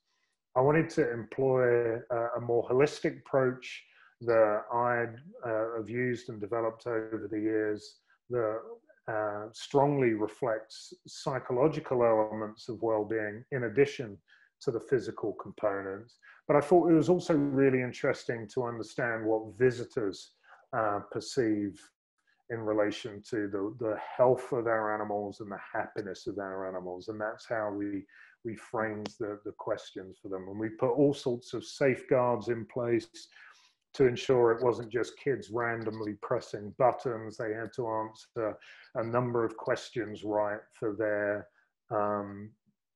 their answers to be included in the data set. So on the holistic welfare audit, we looked at the extent to which we felt animals were able to express those behaviors that they were motivated to undertake, that were biologically important to them. And the holistic welfare audit was undertaken by any member of animal care staff who had a year or more's experience working with that species, and everyone was inducted into the process. So they had a far more comprehensive induction into the assessment criteria than I'm going to be able to give you today. We looked at aspects of physiology and whether the environment was predisposing animals to physical challenges, whether there were routine clinical issues emerging. We looked at the social circumstances of animals, whether they're in appropriate social situations and whether they have that capacity to choose their appropriate social situations, and whether they were seasonal challenges or lifelong challenges. We looked at and again, it's quite a simple metric and one that a lot of zoos and aquariums really avoid kind of embracing, and that was the extent to which animals could reach their peak velocity within the habitat that they live in their chosen form of locomotion. So if it's a bird, can it fly, and can it fly at peak velocity for a given period of time? And we corrected all of this for body length, because some animals could maybe reach peak velocity, but could only do it for like, one or two body lengths. And then we looked for, whether or not we were witnessing abnormal behaviors routinely or not within these habitats. The veterinary team, and I allowed them to go away and develop their own criteria. They looked at ease of emergency care. So if an animal's in trouble, how can they get in there and take care of that? The ease of preventative care, so the management of clinical, preventing clinical conditions, and morbidity and mortality rates. And again, with the public, we asked them whether the animals in this exhibit were happy, and we asked them whether they were healthy. And obviously this assessment is somewhat subjective, but actually welfare is a subjective thing. We are actually trying to assess the subjective experiences of animals. But when we start generating big data about these subjective aspects or expert insights on welfare, we start actually generating more objective data. And if you're not aware of the intelligence of crowds, this weird graph with a cow on it shows that if you ask enough people how much a cow weighs, the average result is typically quite close to the actual result. And so by gathering big data and asking asking expert people to answer these criteria, we start gathering data that I think, whilst it's not exactly the same as measuring body condition or longevity, it becomes increasingly hard to ignore, and I think we would be wise not to ignore it. So we undertook this assessment. We gathered a huge amount of data, actually 165,000 data points. You'll see in the, I'm not sure if you guys can see my cursor, but each one of these blocks in that middle, largely green column is an individual enclosure, and each one of the columns within that are one of the 5 criteria, and each of the rows is an individual assessor. And they are asked to rank these from 1 to 5, and because it's hard to kind of visualize all of this, the algorithm that we have automatically allocates these scores of color. So we see some enclosures are consistently scoring greens across the board. Some are more reds and oranges, and some that we see, it's only a particular criteria that is consistently scoring poorly.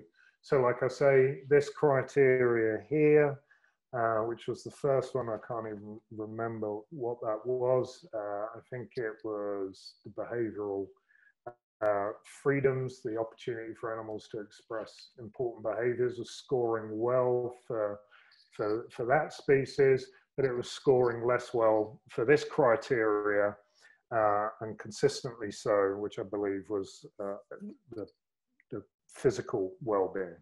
So all of this data is then consolidated from the various assessments, the veterinary assessment, the keeper assessment, and the visitor assessment. So we had four scores for every habitat within the facility. And the data, seem to have lost. Oh, there we go. It seemed to have jumped a slide. Let me go back one. So each one of these dots reflects an individual habitat. And so what we see on the left-hand side is the scoring derived from the keeper staff on this holistic welfare index ranked against the scoring provided by the veterinary team. And what we can see is exactly what, and again, my conception that there is this tension between physical and psychological well-being was produced before we did this analysis, but this appears to bear that theory out in that the greater the veterinary score for their capacity to deliver medical care and what they conceive good welfare to be about, the lower the score for the holistic welfare index for the animals, which did include aspects relating to physical well-being. And so again, it's really important to understand who it is we're asking questions about welfare, because what our vets need to deliver good welfare is not necessarily what our animals need to deliver, to experience good welfare. Our vets want simple environments in which they get good observation and the capacity to intervene and get animals out and deliver treatment. The more complex mixed species exhibits, you know, you imagine treating an individual clownfish in a huge, expansive coral exhibit. It's really difficult, but that will be providing the psychological opportunities comparable to what the animal would experience in nature and ultimately what it needs. So be really mindful who you're asking about welfare status when you are expressing welfare, assessing welfare. Now this is a really interesting one, and I mentioned this earlier. I think our visitors have a greater understanding of welfare than we imagine, and I think when we can be a little bit pompous and look down on public concerns and say, hey, listen, don't worry, we're the experts. What this shows is that the visitors' approval rating of the happiness of individual enclosures correlated very strongly with the holistic welfare index. And in fact, you could argue that the visitors have a greater understanding of the welfare needs on a holistic scale than the veterinary team at this facility. Now, there is a disconnect between visitor perceptions and the public. They do have some bias. It was evident in this facility that the capacity to provide for the welfare of higher vertebrates was more challenging than it was for invertebrates, for example, and the public seemed potentially had a more uniform conception of welfare when it was broken down by taxa. But overall, visitor perceptions of welfare very strongly correlated with that holistic welfare assessment. And crucially, in terms of the ongoing viability of us as an industry, the visitors' enjoyment of a habitat correlated very strongly with their approval rating of the happiness of those animals in that facility. And again, we corrected for people randomly pressing everything's fine here.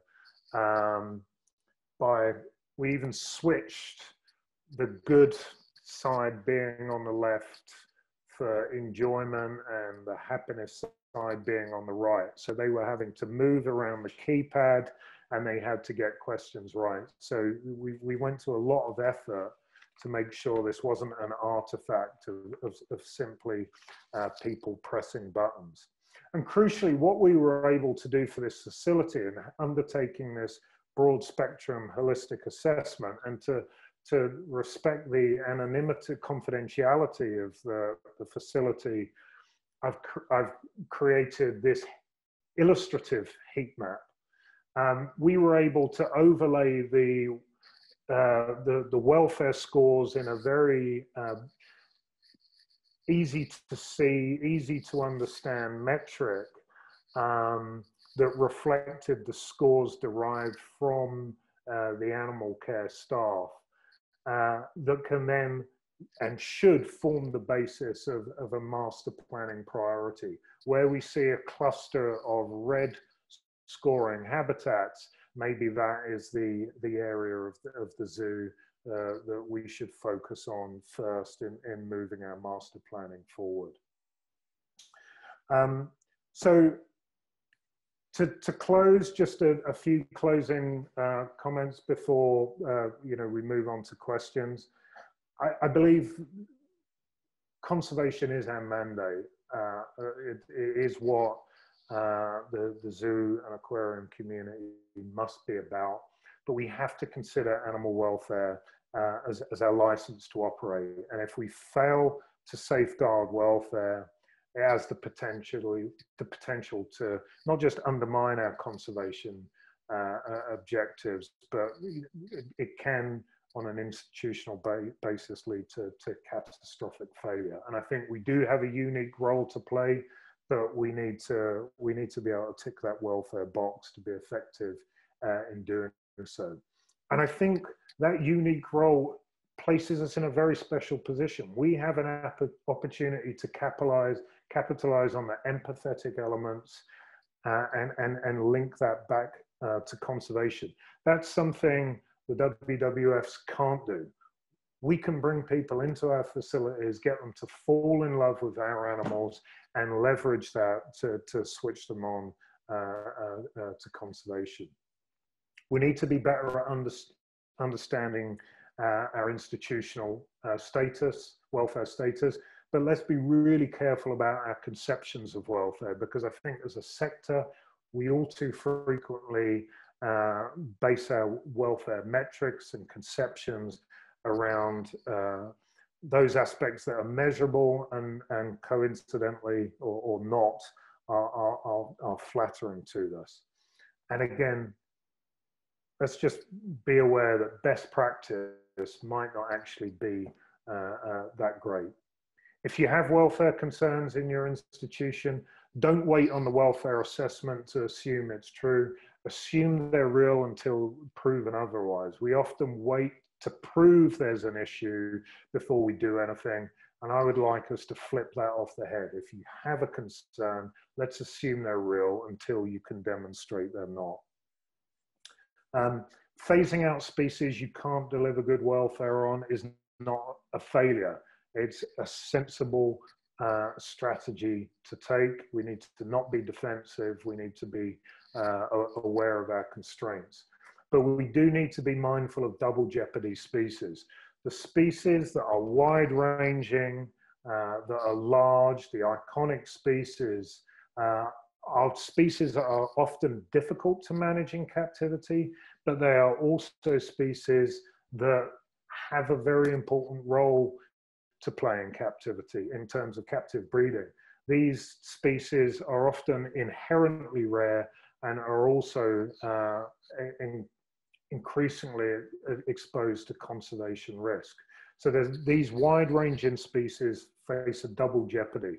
They're at risk in the wild and they're at risk in zoos. And so we shouldn't turn our back on those, but we should look at novel ways of addressing their needs and just be cognizant of those needs. And also, I think welfare is key to future-proofing zoos and aquariums and delivering on our conservation mission. Forget best practice now. Do not spend $20 million on your brand new a facility that meets current best practice. Any institution that takes that approach is ultimately doomed to be rebuilding that facility in a few years' time. Let's base our designs and our understanding and our management upon the inherent needs of the animals, which don't change over time. They're products of millions of years of evolution, and those needs of those animals are going to be consistent. Our understanding will change and will evolve, But if we base it on their inherent needs, that's a far more sound starting point than simply looking at what is going on within the industry. And ultimately, I think we should embrace the welfare challenge and not fight it. We need to work with animal welfare stakeholders. They need to be seen as partners in moving forward, and we need to work with them. And to do that, we need to be transparent. We need to be honest about our failings. So for example, the traffic light system that I developed there for this facility, I suggested that they were very open and honest about that, and that they actually acknowledge that, because, like I say, in my experience, the public are perhaps more interested in the direction you're traveling than necessarily where you are right now. And I think there's a lot to be said for being open and transparent in relation to welfare, because I think that builds trust, and that can only help us in the long term.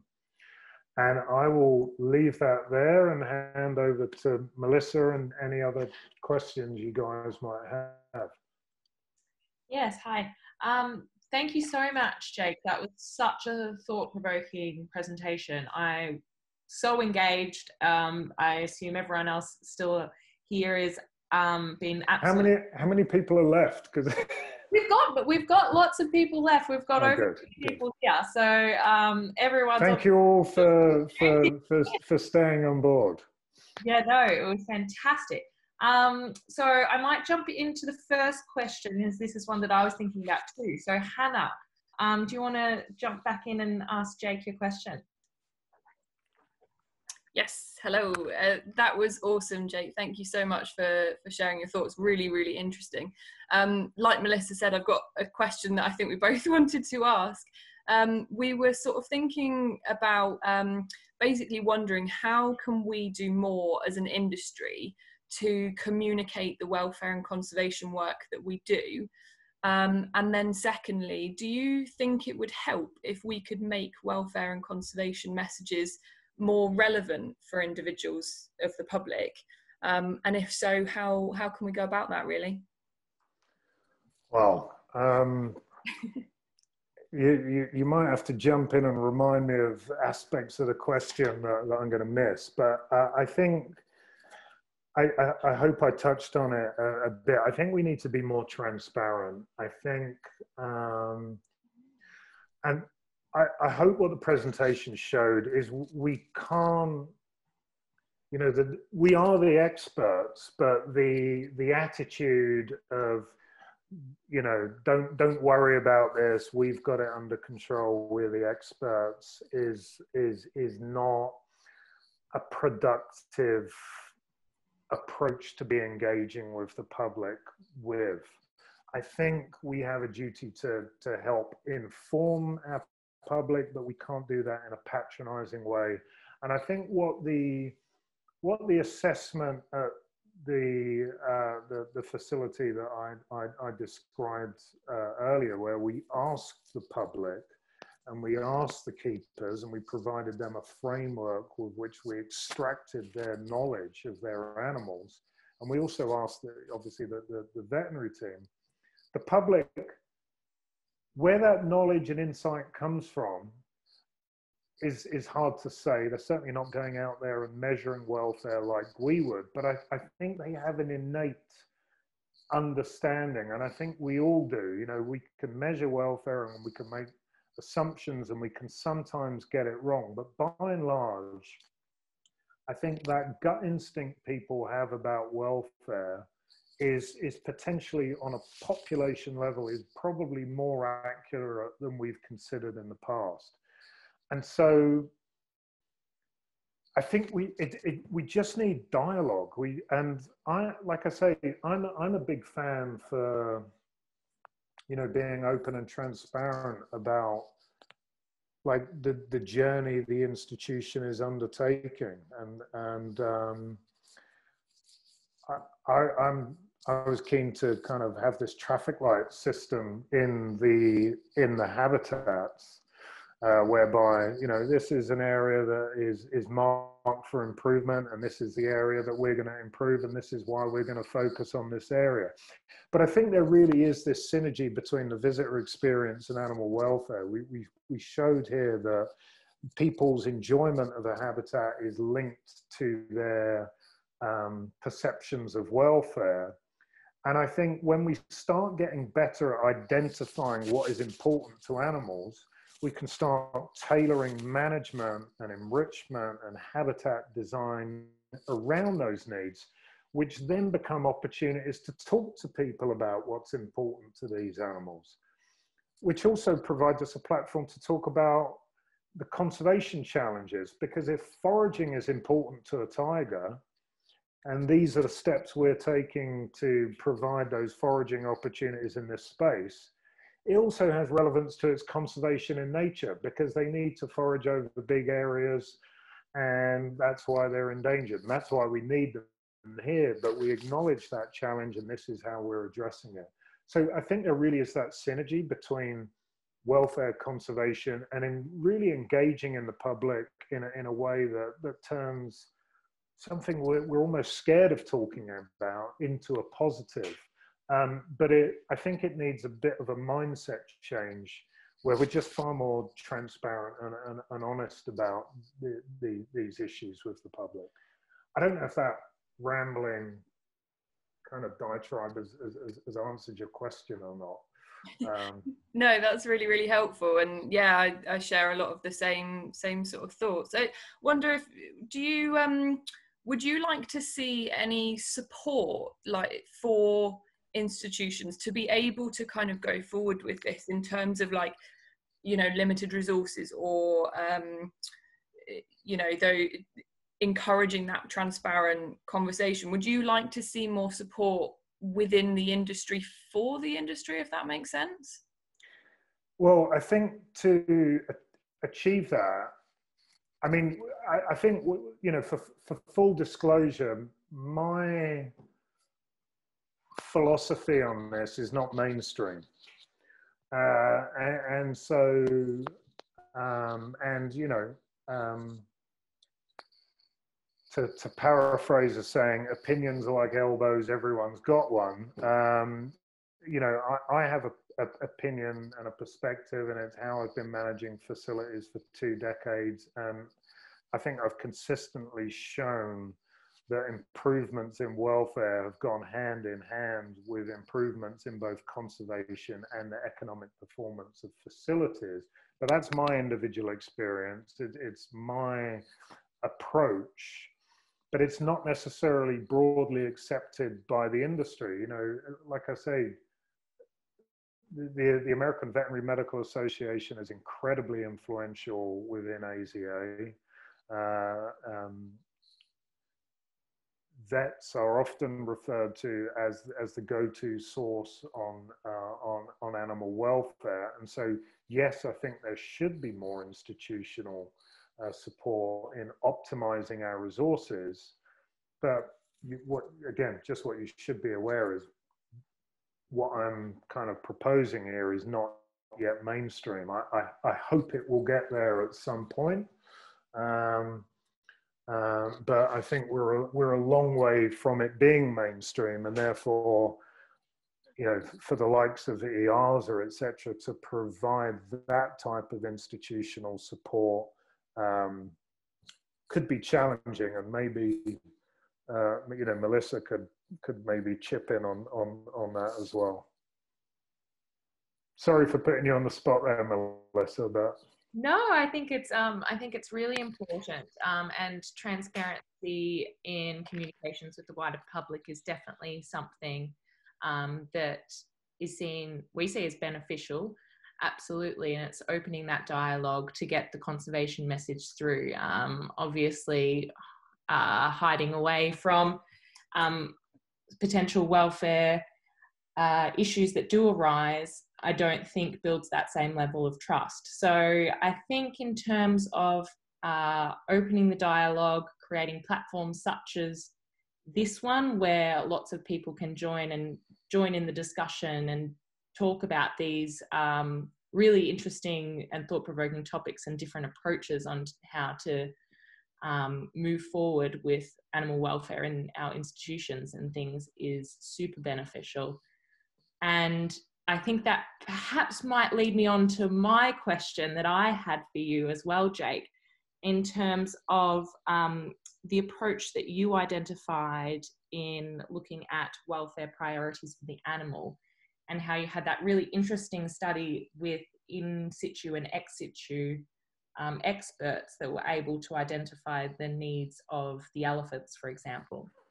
A really interesting approach, and I think super insightful for those institutions and things that might want to replicate this for different species, but might not have the necessary context in the in situ environments and things like that. Would you just recommend taking a similar approach but getting as many people involved as possible? Is more research the answer? What do you think? Well, the tool that I've developed, and it's kind of evolved over the course of 7 or 8 years, in fact, is it's gone through a whole number of iterations. And it's quite a complex and nuanced process. And so I would absolutely encourage institutions to consider what's important to animals in the wild from an evolutionary perspective, and to consider where the motivation for those behaviors come from and whether those motivations are going to be present in zoos. But unfortunately, the downside of this process is it's complex, it's nuanced, it's quite labor intensive. And one of the concerns we have about it is if it's kind of randomly undertaken by people who don't necessarily fully understand the process, we start getting multiple assessments using the same tool for the same species that have different outcomes that potentially undermine the confidence people have in the assessment. So the approach we're taking with this is we want to keep control over the quality of the assessment, but we want to make the output of the assessment open access. So each time we do an assessment, we are aiming to publish that. I think it would be great if these assessments were routinely incorporated into husbandry guidelines, even if it's just as a reference point. Crucially, what we're doing is we're doing these assessments and not going and telling people how to manage their animals. We're saying, this is what's important. These are the things that you need to think about, and then allowing individual zoos or the industry to go away and start problem solving based around the needs of animals. So in general terms, absolutely. Think about the origin of the stimulus and the evolutionary significance of the behaviors and the cognitive processes. For these assessments, we're trying to make them available to any institution that wants to undertake them. And if you're building a big, expensive habitat, I think this is absolutely the ground zero of that design process. The animal is the client. It's not the zoo. It's not the visitors. It's the animal that's going to be there 24 hours a day. Let's understand what the animal needs from that habitat so that we can spend that money wisely, coming back to Hannah's point, optimizing those finite resources. And then, we want to make those outputs open access. So I don't know if that answers your question, Melissa. No, absolutely. That's really good that you're making them open access, because I think that they're super useful for the industry as a whole, and absolutely to be incorporated into best practice guidelines and things like that. I think we've just got time for probably one more question that came through quite a lot in the registrations, and kind of links back to where you were talking about if you focus on the physical aspects of the environment in containing that, you reduce the availability for environmental complexity and choice within the environment.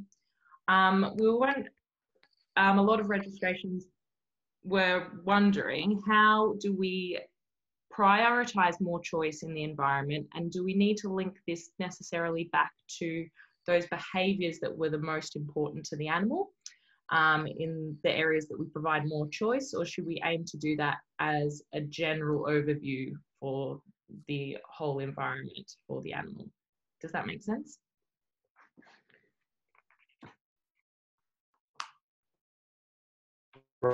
Right. Yeah. This is where we really need to be careful, because I've seen presentations at conferences where, you know, complexity and choice are put forward as good things, and they are, but they are up to a point, and the degree of complexity and the degree of choice and the nature of that complexity and the nature of that choice needs to be tailored to the individual. So if we take a giant salamander, it doesn't want a complex environment. It doesn't want a great deal of environmental stability.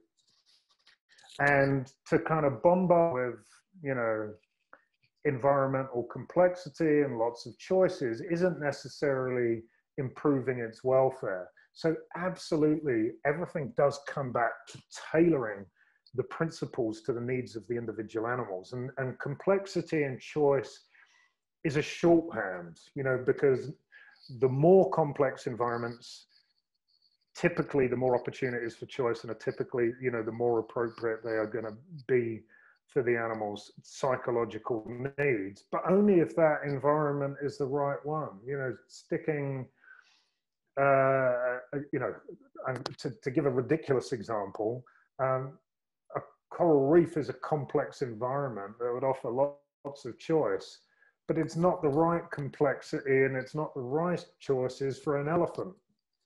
And that's a ridiculous example, obviously, but the complexity and choice needs to be optimized and tailored to the individual animal's needs, which brings us back to identifying what those needs are. So the kind of the takeaway from this is how we've been approaching welfare is, I think, too much shaped by how we measure welfare, and we have to kind of step back from that and get better at understanding the needs of animals, which, whilst that can use insights from how we measure welfare, is not tied to it, because that limits our palette of information too much. And then we need to kind of optimize that tension and that relationship based on that improved understanding of the needs of animals. So it's not about maximizing, it's about optimizing. It's not about, let's, you know, maximize the amount of choice and complexity. Let's tailor that complexity and tailor those choices to the needs of everyone. Yes, sorry. You just, for the last 2 seconds there, your internet just went a little bit funny, but we got the answer for that question. So that was brilliant. Thank you. All right. And I did lie. I said that was the last question, but we just do have one more from Camille we might try and squeeze in. So Camille, sure. Would you be happy to jump on the microphone now? Thanks. Yes, thank you. Thank you, Jake. It was very interesting. I do have a question. I would like if you could touch on the needs of animals in their outside enclosures, the ones that are visible to the public, versus the ones that are, you know, non-visible to the public, or the nighttime enclosures, because I find that there's a lot of, you know, emphasis on the ones that are visible to the public, and the ones that are not are often, you know, very sterile and forgotten about, and they spend, you know, big carnivores spend a lot of time in their inside enclosures at night, and if you could just touch on that, that would be interesting. Thank you. Yeah, for sure. And again, I think this kind of picture sort of touches a little bit on your point. It's important that the public see that we're delivering good welfare, but that doesn't mean to say the welfare of animals doesn't matter when they're not being viewed by the public. You know, it's not quantum animal welfare. It's not only relevant or meaningful when someone's looking at it, it's meaningful all the time. So absolutely, we need to consider the welfare of the animal's existence in our facility in its entirety. And I'm going to, if I can, Melissa, I'm going to merge this with one of the questions that 𝘰𝘱𝘰𝘴 brought on about interactions and program animals, because I think they are a group of animals that suffer, in inverted commas, as a result of exactly this issue the most. There's the experience the public see of this apparently happy, playful animal that they're interacting with, but what they often don't see is the housing that animal is kept in for long periods of time. And like I say, working on the basis of transparency, just because public can't see it, we have to work this, that it's just as important as what they do see to the public. I mean, you know, we live in an age, obviously, with social media and mobile phones. There is no such thing as a secret anymore. And so even if we're not inherently motivated to deliver 24-hour high standards of welfare, which of course we should be, and I'm sure everyone simply by attending this meeting is part of that group. But just because the public can't see the animals' environment and conditions doesn't mean to say we shouldn't give it equal, or if not more, attention, because often they spend more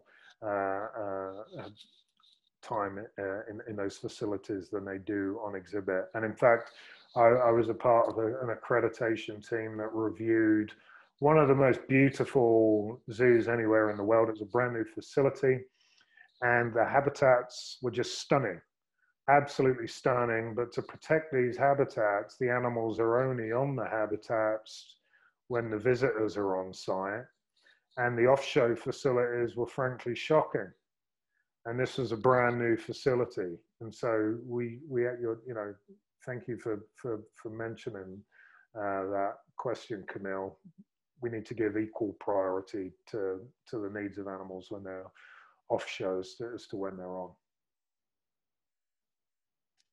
Okay, what an excellent point to wrap up with, I think. So firstly, I just want to say thank you so much, Jake, for that presentation. It was absolutely fantastic. Like I kept saying, very thought-provoking and something to really take forward with us in all of our different institutions. And so thank you so much again. Thank you for all the participants that joined us today. I know we went a little bit over, but that's just going with the theme of all of our welfare webinars so far. They're just too engaging, and so we always tend to run over, but we all have a great time doing so. We will be posting the recording to our Facebook page and the EAZA YouTube channel, as Sandrine mentioned, and we will be sending around a notification when that recording does go up as well. If you do have any questions for Jake that you don't think were answered during the webinar today, please do feel free to email Sally.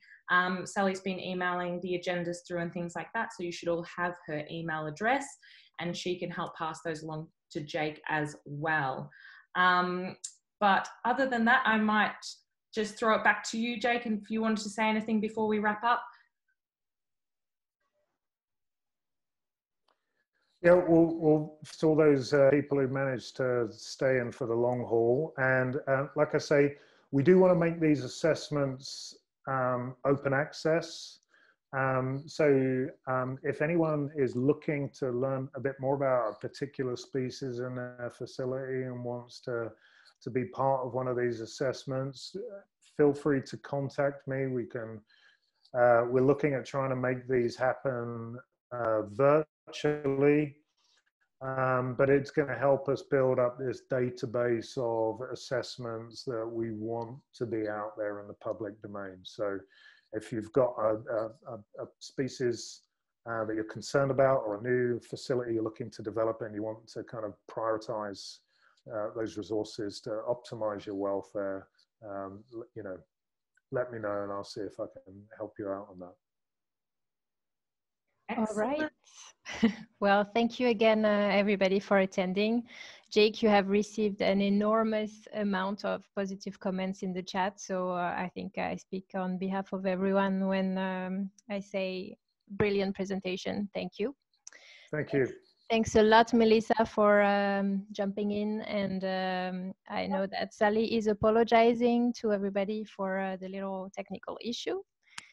But we will be seeing you at the next webinar, hopefully. That will be announced soon. So please follow us on Facebook for the latest news and for the recording. I would just like to say goodbye, everybody. Have a nice evening or day. I'm not sure where you're joining us from. And I will kindly ask you to please exit the meeting room, except for Jake, please, and Melissa. Thank you all. Goodbye. Thank you.